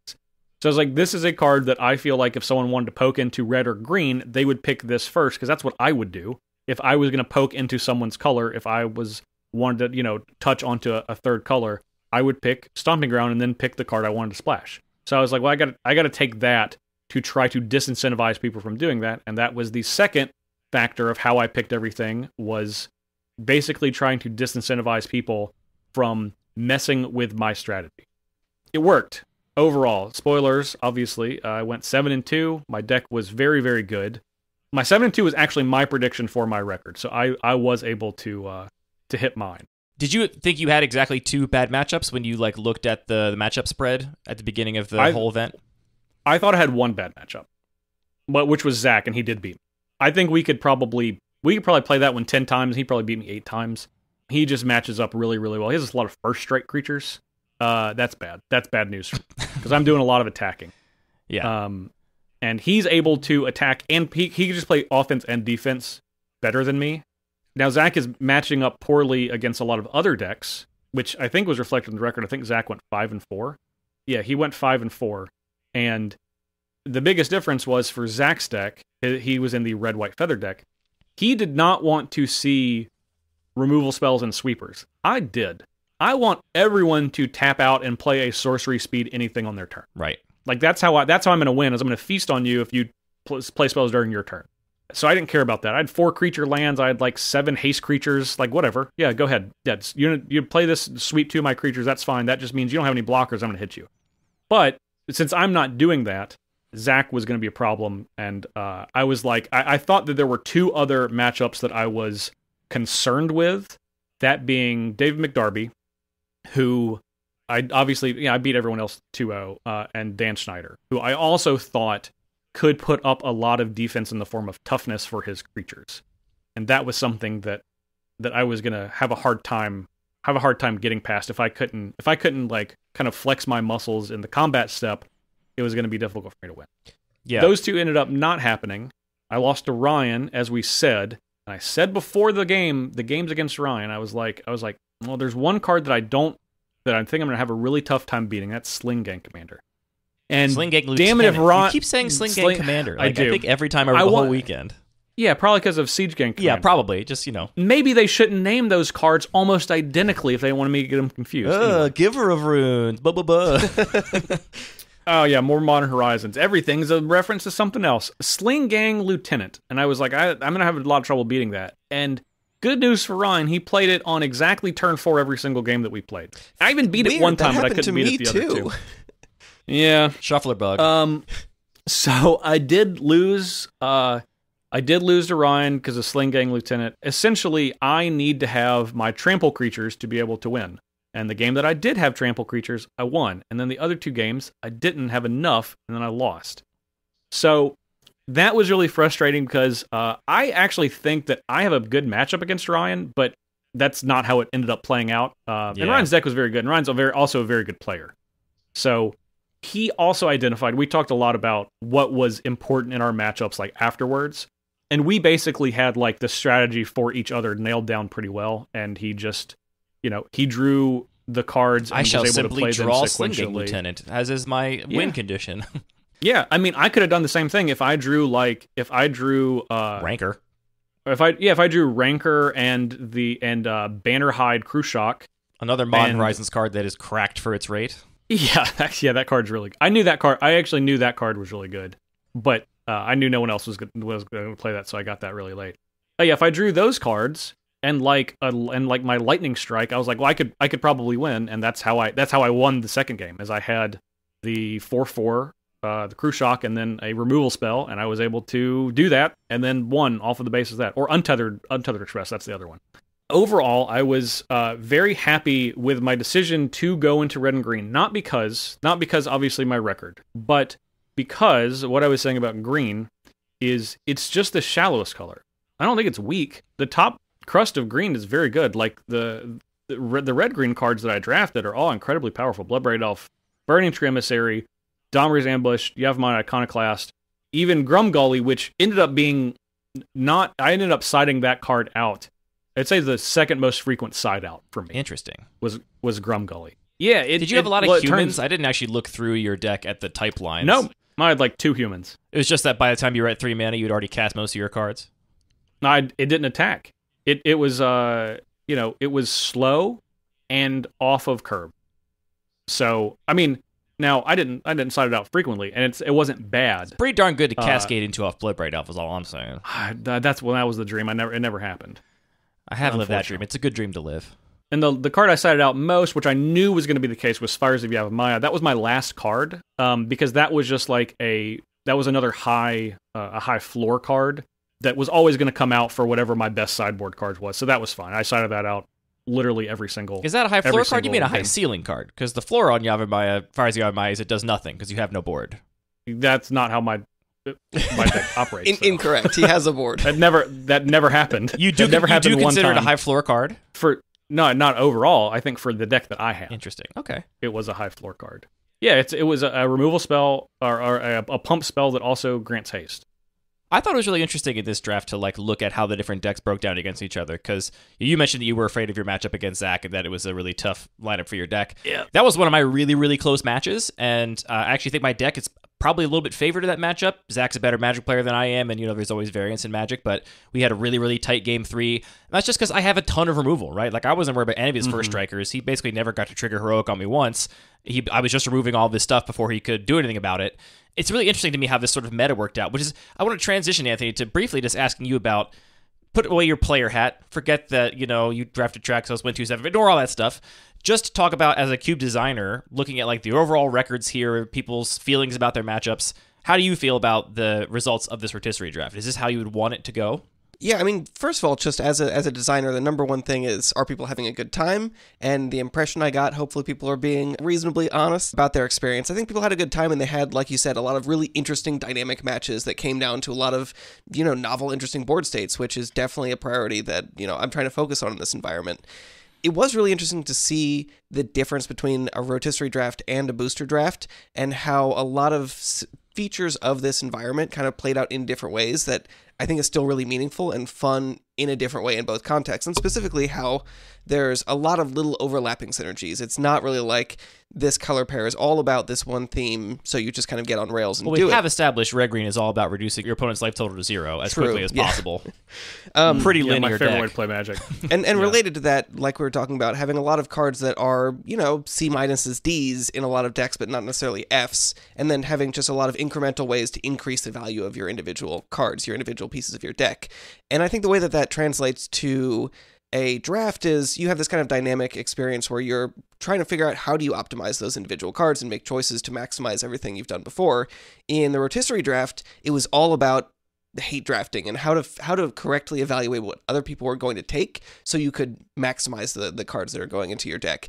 And I think that played it really well in the sense that people were fighting over stuff until, I mean, at least pick 25 or further, which to me, that just creates the fun dynamic draft experience that I would hope to see. I felt like I never got to a point where I was like, I'm safe. I was like fighting until the very end, or I was like, well, somebody's going to take either Fire Prophecy or Magma Jet. I guess I'll get the other one, right? Like, I'm going to play one of those in my deck, and sure enough, Justin took Magma Jet. So it's like, until the very last pick, I was like, I felt like I had to constantly fight people. Yep. I had to take the one that cascaded off Blood Bright Elf. Sorry. I want to shout out one card. I had 7 sideboard cards. I sided all of them in at least one time. But there's one card that was by far my best sideboard card. It wasn't even remotely close, and it probably won me multiple games of Magic. Do we want to say it, or do we want to guess? I'm going to guess Collision Colossus? Okay. Do I remember what was actually Thrash in Threat. your Which sideboard? one's which? Which is the one that kills a flyer? Is it Thrash Threat, or is it Collision Colossus? Collision Colossus. Thrash Threat was in my main deck. Okay, the one that kills a flyer is the one that I'm thinking of. The split card that kills a flyer is what I'm guessing. Anthony's thinking. What I'm not sure of is what was in your sideboard. Do you know off the top of your head? Oh, I'll tell you. I'll just read it down. Karizev's Expertise, Boon Satyr, Magma Jet, Nature's Chant, Collision Colossus, Cinderclasm, Legion Lord. It could be Expertise. I'm going to guess it's either Expertise or Cinderclasm. It was Cinderclasm, and it was absolutely nuts in this deck.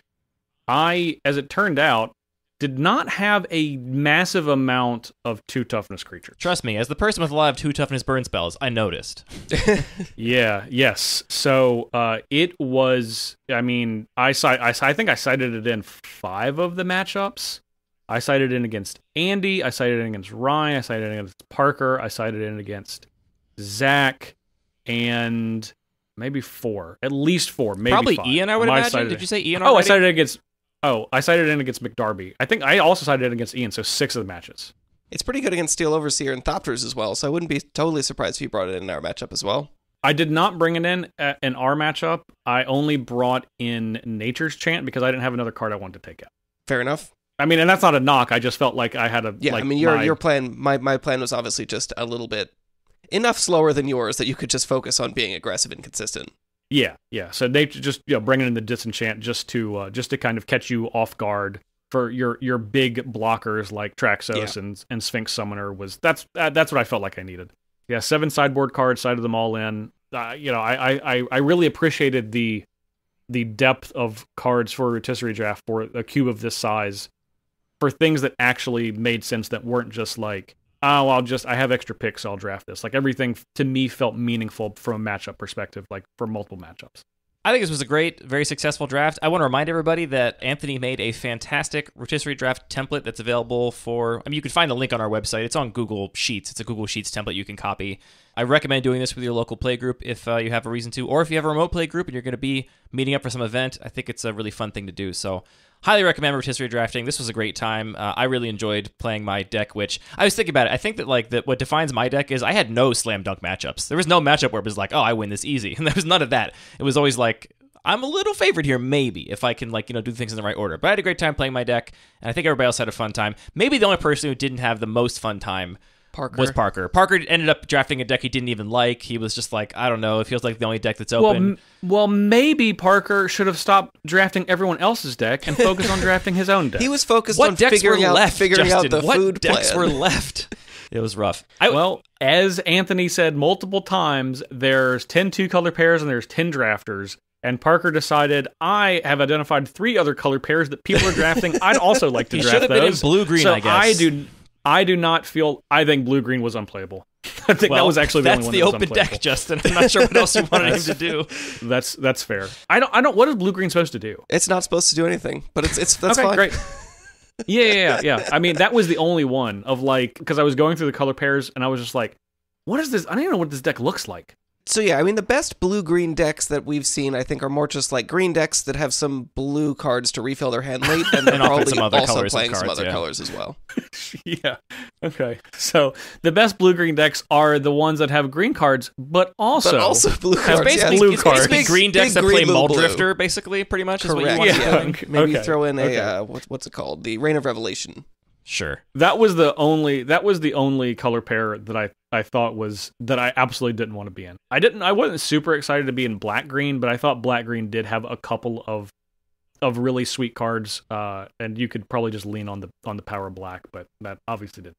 Well, it's a good thing you took Bloodbraid Elf, Justin, because it was approaching my pick. You were seat 8, I was seat 10, and I was for sure going to go Bloodbraid Elf into Arc Lightning if it was still available. That would have been my 1-2 punch to start off the draft, no doubt. Nice. Yeah, but I probably would have figured out a way to lose with that deck anyway. But you know, I felt pretty good. I felt like I was able to play well. I was super focused. I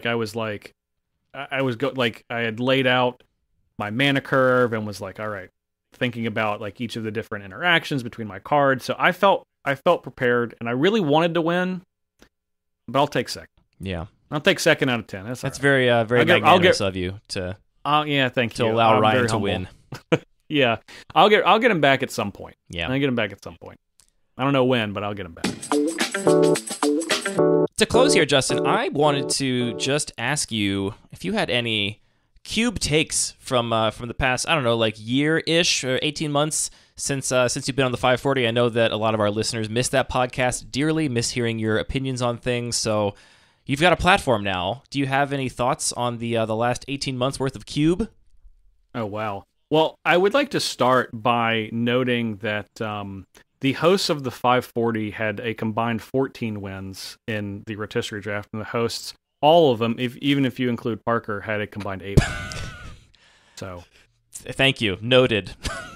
At Lucky Paper, we really like to stay focused on the data. We think it's really powerful. So we appreciate this. There's some data for you. Maybe we'll do a nice graph somewhere. Anyway, yeah, I thought a little bit about Cube since my time at the 540. I'm sure you did not stop thinking about Cube. I'm pretty sure you can't, even if you wanted to. I could not. I do want to say, before we get to this part, I've reached the point for myself that I no longer need to bring my Cube to any event. I've accomplished my goal, which is get enough people into Cube that I will always have a Cube to draft wherever I go. So I've just decided, like, after Phil, like, if it's not at, like, near my house or at like a local store, I'm just like not gonna bring my Cube. Someone's got a Cube, I'll just draft that. Yeah, I didn't bring any of my Cubes to CubeCon last year. I didn't bring any to Philly. I'm just playing other people's Cubes. There's plenty of people around with Cubes, which is a great community to be in. Absolutely. Okay, so all right, there's been like 40 sets that have come out since the end of 2021. There's been now. 20 sets, 20 separate Commander products. Yeah, okay. About 95 secret layers. Let's just hit the main sets then. So I think that starts with Crimson Vow and then goes to Phyrexian All Will Be One. Yeah. So I'm just gonna give you a hot take on just like a card or so on each of the sets. Crimson Vow. I believe that the card by invitation only is the best designed white sweeper of all time. Best designed, you say? Tell me more. So for those who don't know, this is the sweeper that says that you cast it for 3 white, and you can choose any number between 0 and 13. It probably says 1 and 13, because why would you choose 0? It does say 0 and 13. Oh, there you go. And then each player sacrifices that many creatures. And to answer your question, why does it say 0? Because sometimes you can cast it against a deck that can sacrifice their own creatures with a Goblin Bombardment or something like that. Right, because you don't choose to resolution. They sacrifice their creatures. That's and true. then it resolves. You're like, 0 creatures. Cool, no problem. I'll just keep my 2 creatures that I had, and you've sacrificed 4 of yours.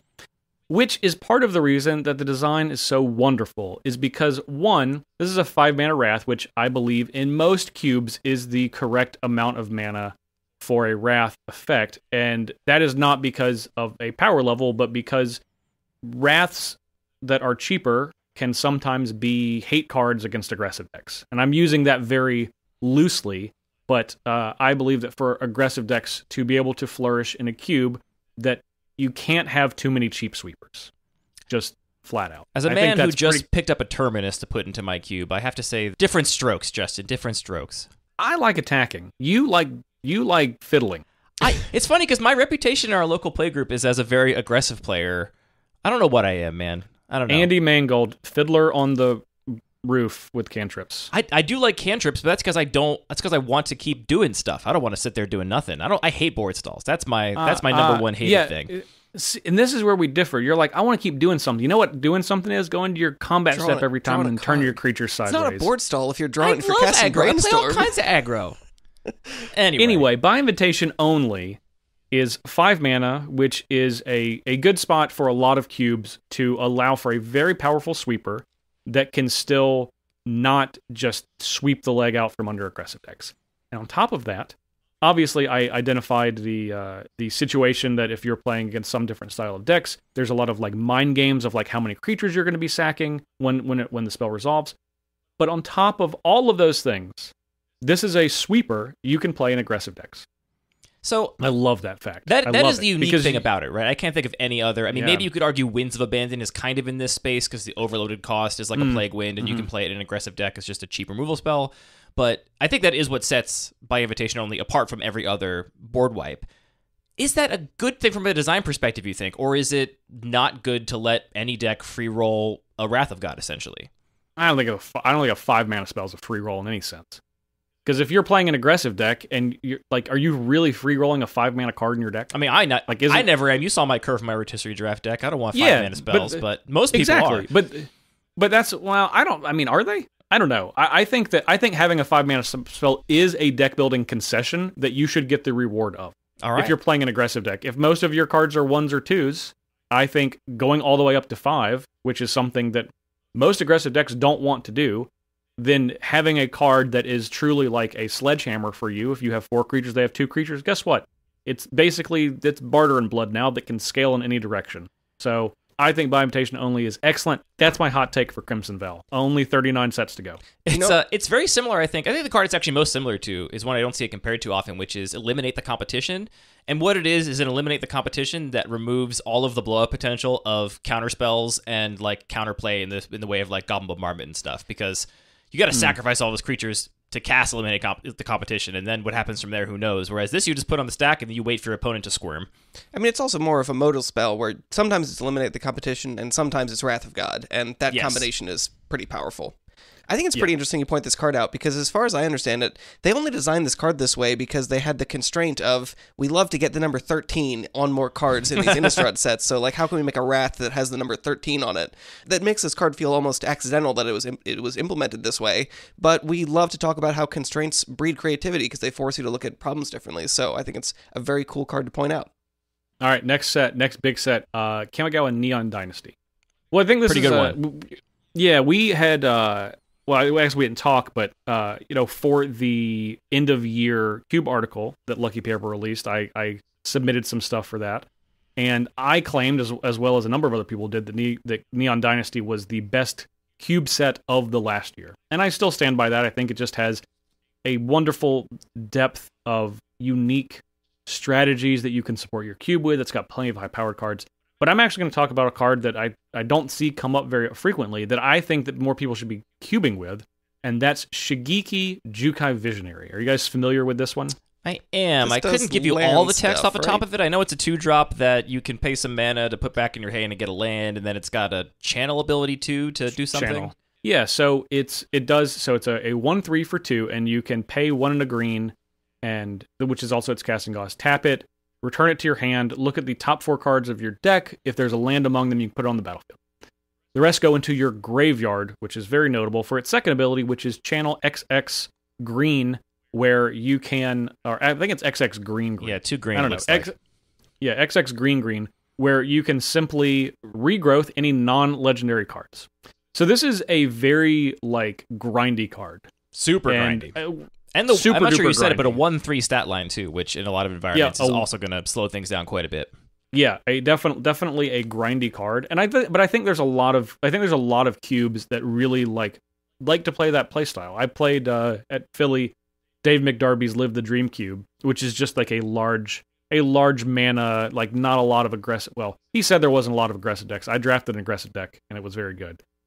But he is aiming for a large mana type gameplay, and I think even in a mid-rangey centric cube that a card like this is still very good because it plays at all phases of the game, and then if you draw it late, when you have 8 lands out, that's just return 3 cards from your graveyard to your hand, and it's at instant speed because it's a channel ability. And it's also not even a spell you cast. Yeah, it's not even a spell you cast. So I really like this card. It's a card that I might try to cube with at some point, but it's one that I have not seen in a single cube that I've looked at. Not to say it's not. I have not seen any cubes that I've drafted or I've looked at lists of. So if we wanted to, we could go to the cube map and see exactly where the cubes that it's in are distributed. But I agree. I haven't seen it come up much in conversation, and it does strike me as a, it's not the most efficient rate on any side of it, but the fact that it is so modal, and also it's just, a 2-mana 1/3 is really good in some matchups, right? Like, that kind of stat line I don't think is often talked about as being, like, appealing, because in some matchups you don't want it at all. But those are the matchups where you're activating this thing and you're, channeling it to get cards back. You're not blocking with it, so being able to just put a decent blocker in your deck at very little cost is also a good virtue. Yeah, it really plays into the entire thing of the card because you just want to elongate the game, and having a 1/3 blocker on turn 2, that helps doing that. So, great card. Good call All right, out. next set. New Capenna, Streets of New Capenna. I believe that Ledger Shredder is a top 5 blue creature of all time for cubes. I'm not going to And I don't disagree know there. how- I love Ledger Shredder. I was going to say, I don't know how hot of a take that is, but I think that people think this card is good, and I think it's even better than that.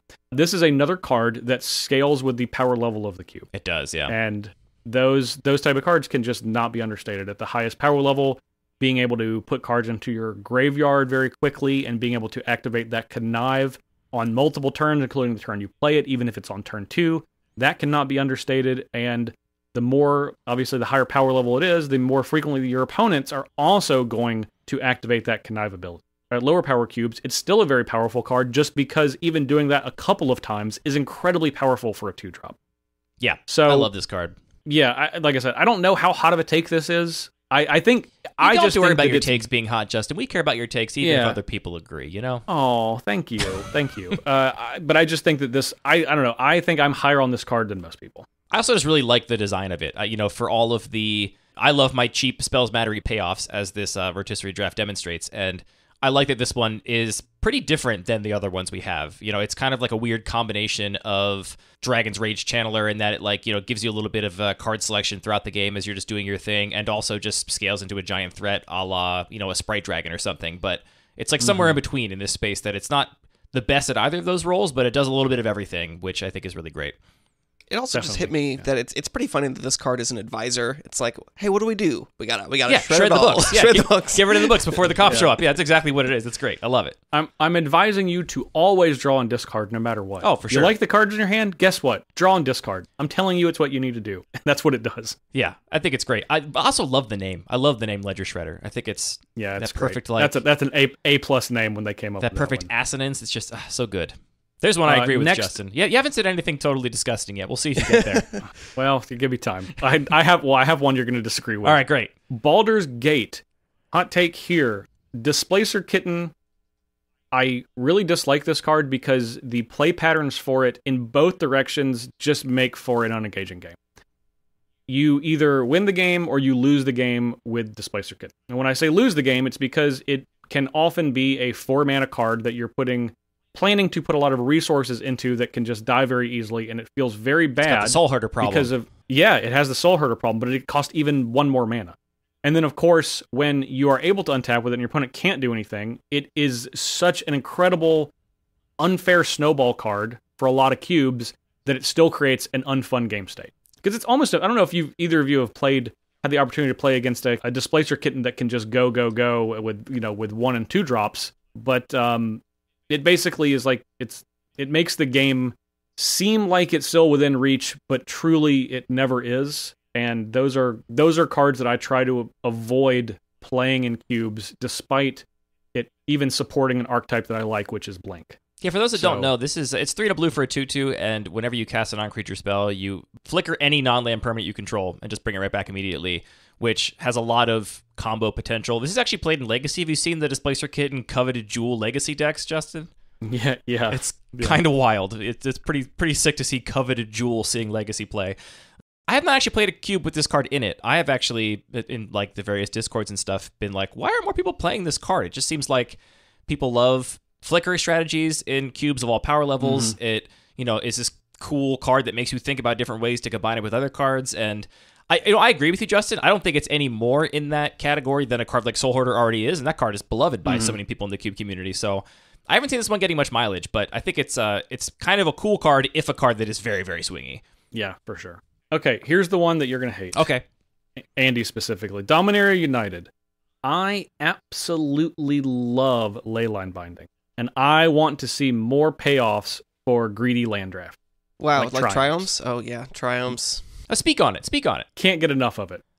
I love triomes because they're obviously very powerful, and you could say that they make having to fix your mana immaterial because it's get 3 colors of mana in one land, and that is very powerful. They even have land types, you can fetch them up. But in cubes that I design, I always like to push aggressive decks as much as possible. And these are lands that are high picks from a power level perspective because they do such good work on the mana fixing side that come into play tapped 100 times out of 100. And that, to me, is a very big drawback for a land in a medium plus powered cube. So I'm on Team Triome. Not just for that reason. I also just love drafting lands. Like I think I'd said in the Discord for the Rotisserie draft, and we were talking, we somehow got on Triomes because I think Dave McDarby and myself are both like absolutely love Triomes. That like my ideal just nonsense cube deck is casting a Traxa and then revealing like 2 more Triomes, a Golos, and an Omnath, and I already have 1 Triome in play. That's the type of Magic at this point that I also want to play. If I'm not like drafting aggressive decks, which I really enjoy drafting, I want to draft big, dumpy, nonsense, over-the-top decks. And Leyline Binding is the perfect card for those decks. I would love to see more cards like Leyline Binding. You know, as fun as it would be to fight with you, I don't have any problem with Leyline Binding. I think the card is cool. I don't happen to prefer that kind of deck. I think it's really hard to design a cube where that kind of deck is viable and also not just... It's so easy to draft that deck if you want to because you can play so many of the cards in the cube that you can kind of just choose to do it at will. And in the cubes I've played where those kinds of strategies are viable, it feels like they're the best thing to be doing. And I love pushing aggressive strategies. My cube is super low curving, and that's why I'm on triple shock lands. I want people to pay a lot of life to their mana base. And if you want to play 3 colors, great, you can, but instead of lands coming into play tapped, they're going to cost you a ton of life, and then we give you that choice. So yeah, I don't know. It's funny, like, I wrote the article on the Triome thing, and I had written my treatise against Triomes before I got your answers back, Justin, and your answer was simply, I love Triomes, they're great, I'm so glad we got them finished. And it was very funny to have that sort of a dichotomy in the end of the article. But man, I gotta tell you, having an opinion in public, there were so many people at CubeCon that came up to me and like showed me a Triome, like they were showing a vampire like cross. They were like, ooh, look out, Andy, it's a Triome, what are you gonna do? And I was like, I drafted one in a couple drafts, and people were like, you took a Triome? I'm like, yeah, they're good cards. I recognize that they're good. I'm a player now. I'll play the Triome. Listeners, this is a good bit, and you should keep it up. It's not working. I'm not triggered. Stop saying I'm owned. But you see, I actually like this card specifically for the domain keyword because I feel like it does give a little bit more structure to those kinds of 5-color decks where it's not just about like, I'm going to play 5 colors and just play all the best cards I can. It is about like, oh, I really want to complete this cycle and sort of complete this quest, this mini game of getting all the basic land types, which we have a bunch of domain cards now. I think that's something you can actually sort of pursue as a theme and a different way to add a unique texture to a draft. Look, honestly, anything that's a 5-color land payoff that isn't like another stupid Omnath that just does a million things and you can't beat it as soon as it resolves sounds great. I'm all in for interactive 5-color payoffs. I mean, I actually, and I agree with you saying like a lot of times if this is a thing that you can regularly do, drafting the 4 and 5 color deck, it's often the best thing that you can be doing in that cube. And I like to try to design a cube that has that as an ability to do, but that comes at the cost of you're going to be operating significantly slower than a lot of other people, and you could pay for that in that way. Yeah. So, and to be clear, I think like there's a 5-color deck in my cube too, right? Like I play Golos, and I think that it's not in every draft thing, but some drafts a like 4 or 5-color deck comes together, and that's about the density that I'm happy with it, to have it there. Yeah. It's the stuff like Omnath and like Niv Mizzet that gets me, where it's literally unplayable if you're not playing a 5-color deck. Like you'll play Golos in like a green deck to go get your Gaia's Cradle sometimes, or just any deck to go get Field of the Dead. Like it's not just a 5-color card, but it can also kind of serve that role. But yeah, I don't think our perspectives are actually that far off here, Justin, other than I think you happen to like a particular type of deck that I'm not super into at the moment. But you know, that's not what I heard. My tastes come and go. My tastes come and go, you know. So I don't know. We'll see. What do you think of Clothis, Justin? It's just a miserable card. Okay, you can't interact with it. I agree completely. I hate that card. I would never put that in a cube. I would never put that in a cube. I did initially when it came out, but after playing a bit with it, I would never like put that back in a cube that I have. That one is just kind can't of like interact with showing it. a cross to a vampire for me. Like, I don't want to play a cube where Clothis isn't it. That's not the kind of magic I'm in for. Yeah, it's just so unfun. It's so unfun. Anyway, what's the next set? Unfinity. I opted out of that set. I don't have a hot take. Yeah, me too. I actually don't know the rules Yeah. text of almost any cards in that whole set. Yeah, I'm just like they lost me on that one. Are there cool cube cards in there? Maybe. Tell me about them, but I don't know them. Hey, I mean, so. they're serving their goal of making Magic for a bunch of different audiences, because now they make a bunch of stuff I don't care about all of a sudden. So I guess that's part of their goal, but it's working. All right, next set is we'll talk about this one. Warhammer 40K. I think this whole set is a masterpiece. It's sick. Just they spent time in on general. this set. Yeah, it's amazing. It truly is. It truly is just like comprehensively a masterpiece for a lot of different types of Magic. Cube in general, there's a lot of really sweet cube cards. My two favorite ones. There's so many. There's a ones lot in of this good set. ones. Noise Marine, I really love. Really great Cascade card. Cascade is such a fun mechanic, and it's not too powerful. Noise Marine's not too powerful. That's a card I was hoping was going to be in the regular cube, but it wasn't. I don't know could if be it's too talked into powerful. a Noise Marine. It costs 5. You know, you just want to be able to It's live a the 3/2, dream. you know. It's a 3/2. And then Chaos Defiler, I think, is probably the best cube card in the set. That card's just super nuts. That's the I'm trying to remember it. 3 red, that's black the card. Artifact, creature, horror, enter the battlefield. You destroy a non-land permanent of your choice of your opponents. Enter or leave the battlefield. Enter or leave, Yep. and it's chosen. You choose one for each opponent randomly, and then destroy it. So it doesn't. I don't think it targets. Is the thing that I was trying to think about. No, but you get to choose though. Well, yeah, but I'm meaning like it's like Council's Judgment text. Right. I got to play this Yes, over the let me weekend in find David it. McDarby's Live the Dream Cube, and it was very fun to randomly Yeah. destroy a target creature. For each, Yeah, choose it's a non-land choose. permanent. Yeah, so Yeah, it's choose. That's You that's a destroy big one deal. at random after you choose one for each opponent. So in a one-on-one game of Magic, the randomness is totally removed. You just destroy Right. a thing. Correct. But it's not targeted. You're right. It's choose on It's resolution. not targeted. Yeah. Yeah, or dies. So enters or dies. So this card's kind of just ridiculous. It's cracked. Yeah, 5/4 trample for 5. Yeah, what a ridiculous card. But it costs 5, so it's probably fine. Anyway, Warhammer's a great. I could talk about a ton of cards, but I don't know. We've been talking for a while, so I'll continue to move on. I do think for that whole set's I great. totally agree. I think there's a lot of cube players we have learned from running the survey and stuff that just completely opt out of any like non-standard sets, like any commander product, anything. They just don't even look at it all.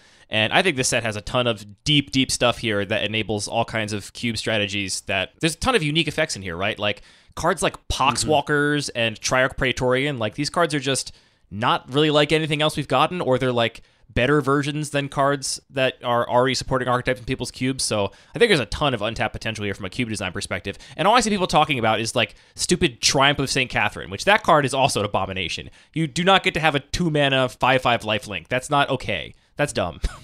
Yeah, lifelink is generally more of a problematic keyword than a lot of people are willing to admit. But that's a See, conversation Justin, you and for I another agree time. on so much. We have more Yeah. in common I just- than we have that we don't share. I just think that I just like aggressive decks, and that's like the most anti-aggressive card that I've ever seen in my entire life. It's like offensively anti-aggressive. Anyway, what's the next set? Brothers War. Oh yeah. So I'm going to repeat the one that I said in the end of the year article, and that is the card Arcane Proxy. I was really excited about, and I cannot remember the last time I was more disappointed by a card than Arcane Proxy. I didn't like this I card just don't- either. I was like, I was kind of like middling on it. And the first couple times I like put it in my cube just to like see how it felt. I like drafted it in the deck that would supposedly want it, and it just wasn't making the main deck. And I was like, this card's just not there. Like it's not doing it. I think it sucks. The card actually sucks. Like, and no, there are usually I'm on team like there's a cube for every card. There's plenty of cubes for Arcane Proxy, but it is not more power motivated cubes that a lot of people maybe think it's the pitch viable of your in. voice betrays you for saying that that's true. But you know what? We'll agree to disagree. I think Arcane Proxy is terrible. That's my hot take. All right. There's Plant your got to be flag. something better. It is funny. I just Yeah, I'll threw it plant into my the flag. cube map, and it is only being tested really in the like high-powered cube region. People Where I don't really think it's good. Yeah. haven't experimented That's with it in other where it's contexts. worst. Yeah. Yeah. Well, I mean, honestly, I think Yeah. because people think or thought that it is viable there, that might have a lot of other more niche cube designers thinking it's too good for their environment, when I don't think it is. I think in a Totally, lot yeah. of like, middle power artifact matters environments, like it could be perfectly viable and cool, but people I think are maybe are like, oh, that card's like a mythic that's like a bomb. It's not. It's too good. It's gonna like overrun my environment, which I don't think it would in most places. Well, okay. So in an artifact-centric cube, what are you doing with it? You get back Casting your spells. one of your. I mean, there's plenty of spells in artifact matters cubes. It's just even if you turn the artifacts up by like 20 or 30%, that really makes a big difference in terms of the perceived themes of the environment. Yeah. Well, of course. Yeah, but what you're getting back Shatter, Justin. You're getting back I don't know, some artifact cantrip. I don't know what they're called. I don't play artifact. Artifact artifact cantrips, those are spell bombs. Yeah. No. I meant cantrips that find artifacts, not cantrips that are artifacts. But so like consider, you're flashing back consider. Sure, yeah. I guess. Yeah. I mean, all right. I'm not going to draft it. Like that's the thing. Like I can't envision a time where in a pack that I'm drafting, I'm like, this is what I want. This really underwhelming Snapcaster Mage that you have to cast. You can't even get the ability when you don't cast it. This is what I want. Anyway, hate Arcane Proxy. Moving on. Then we're up to the next set. Phyrexia, all be one. I like a lot of cards in this set. I think there's a lot of like really medium cards. Like I really like Kaido, but it seems kind of like a no man's land card for like fitting into cubes. I enjoyed the play patterns of Kaido at I had it in my pre-release pool, and I thought it was really fun to play with. But yeah, I like it a lot. It is in this space where it's like, okay, you got to be in for Planeswalkers. You got to be not at like the peaks of power level because it's not one of the best blue-black cards of all time. But I do think there's a lot of interesting space there. It's like I guess it plays with the ninjutsu stuff, which is Kaido's whole thing, and like flicker strategies. But yeah, I don't know. I agree. I think it's a cool card that maybe doesn't have a perfect home. Yeah. And then on top of, so I love Atraxa out of this set. That kind of goes back to my our discussion about Leyline Binding. And the card that I think that most people are sleeping on in this set is Vron Thane Executioner. That's the legendary 2-mana blood artist blood. Yeah, exactly. That's a 2/2 blood artist esque 1 and a black, and it says whenever another creature you control dies, drain someone for 2. It happens only once each turn. And people are really turned off by 2 of the things of the only happening once a turn and only your creatures. But 2 is a lot, and it's also a 2/2. And I think that this card is just significantly better than people are giving it credit for. I haven't updated my cube for this set, or for several of the sets we're talking about, but this is a card that I'm absolutely going to put in to try to continue to bolster the sacrifice theme. I think it's significantly more powerful than people think. 2 is a heck of a lot, and it comes on a 2/2 body. Yeah, draining for 2 is a lot, as Sholdred has shown us, I think. And that's exactly the same as hitting with a 2-powered lifelinker, is all I'm saying. Lifelink, it's oppressive, people. It's basically cloth. Get it out of there. Vram was actually the 9th most popular card in the set on our survey, but overall this set was not very well loved on the survey at all. Like, it's only got 15% of our respondents testing it, so that on other sets would be like way lower down on the list. So yeah, not a particularly popular card in a set that didn't have a ton of slam dunks for most people. Yeah, I believe that. This set is on its face looks very parasitic mechanically. I think that's kind of a misnomer, because a lot of the cards are kind of just independently good that have oil counters or have toxic on them. But if you're like, I don't want to, it's the only card with a toxic or the only card with an oil counter in my cube that cares about oil counters, then I don't really want to get in for that. So I get that, but I think there's definitely more going on in this set than people are probably giving credit for. But I also say this as someone that hasn't updated their cube in 6 months, so what do I know? Everyone else is probably more invested in me than in those type of things. We've kept you for a long time tonight, Justin, but I got to get one more hot take from you. What do you think of Mercurial Spelldancer? Mercurial Spelldancer, is that the 2/1 oil counters? Yeah, 2/1 unblockable that gets oil counters when you cast non-creature spells, and then you can copy spells by taking oil counters off of it. I think that card is really, really powerful. Yeah, me too. I think that people are dismissing it it's literally one of the things that I said, that because it has oil counters. They're like, oh, I'm not doing the oil counters thing. Well, just replace it with charge counters or extra spell counters. Or spell dancer counters. Yeah, but exactly. Then you can't say you're oiling it up when you cast non-creature spells. Which, that's true. That would be a big loss. That's really good. It's stick with me forever. Good. Yeah, I honestly, I think this card suffers from a similar thing. I think it suffers from the underperformance of cards like Arcane Proxy, where it's people see this and they're like, oh, something in the Snapcaster ballpark, and they're like, well, it's probably not as good as Snapcaster Mage, but I think his card is much closer. It's a creature that's not as good as Snapcaster Mage. That is true. There's a lot below. There's a lot creatures below Snapcaster Mage. I would say most of them. Honestly, I think this is a lot closer to like a Dreadhorde Arcanist than Snapcaster Mage, and Arcanist was banned in Legacy. Snapcaster Mage is not even really played in Legacy that much, so I don't know. I think his card is also really powerful, and I'm excited to play with it. My only complaints about this card is that it's just a big wall of text, right? Like I feel like it's not the cleanest card, and that's evidenced by the fact that I think a lot of people just didn't quite understand the tempo of how many spells you could copy and how many you had to cast to get it to trigger, just because it is a big paragraph to figure it out. Well, if you remove 2 to copy something and you cast another spell that you copy, you put another oil counter. Exactly. Yeah, you're already halfway to filling up your next spell. Halfway to doing it. Yeah. It's pretty messed up. Now, I will say, in defense of Snapcaster Mage and Legacy, as a Legacy player, Snapcaster Mage didn't get banned because they banned the other cards in the deck that it was in when it was in Miracles. It was played in that deck, and they got rid of that deck. Yep.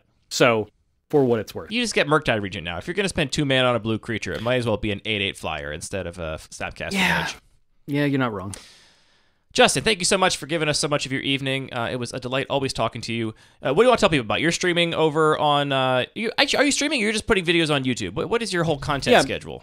Primarily YouTube, so I stream like once a month. Okay. And that's mainly for special stuff. So I have a YouTube channel that I am releasing currently a lot of arena content. So I'm doing cube drafts on arena when that's available. I've done a ton of those. I'm doing historic brawl on arena. I basically do all of the singleton formats. And you can find that at youtube.com/@jparnellmtg.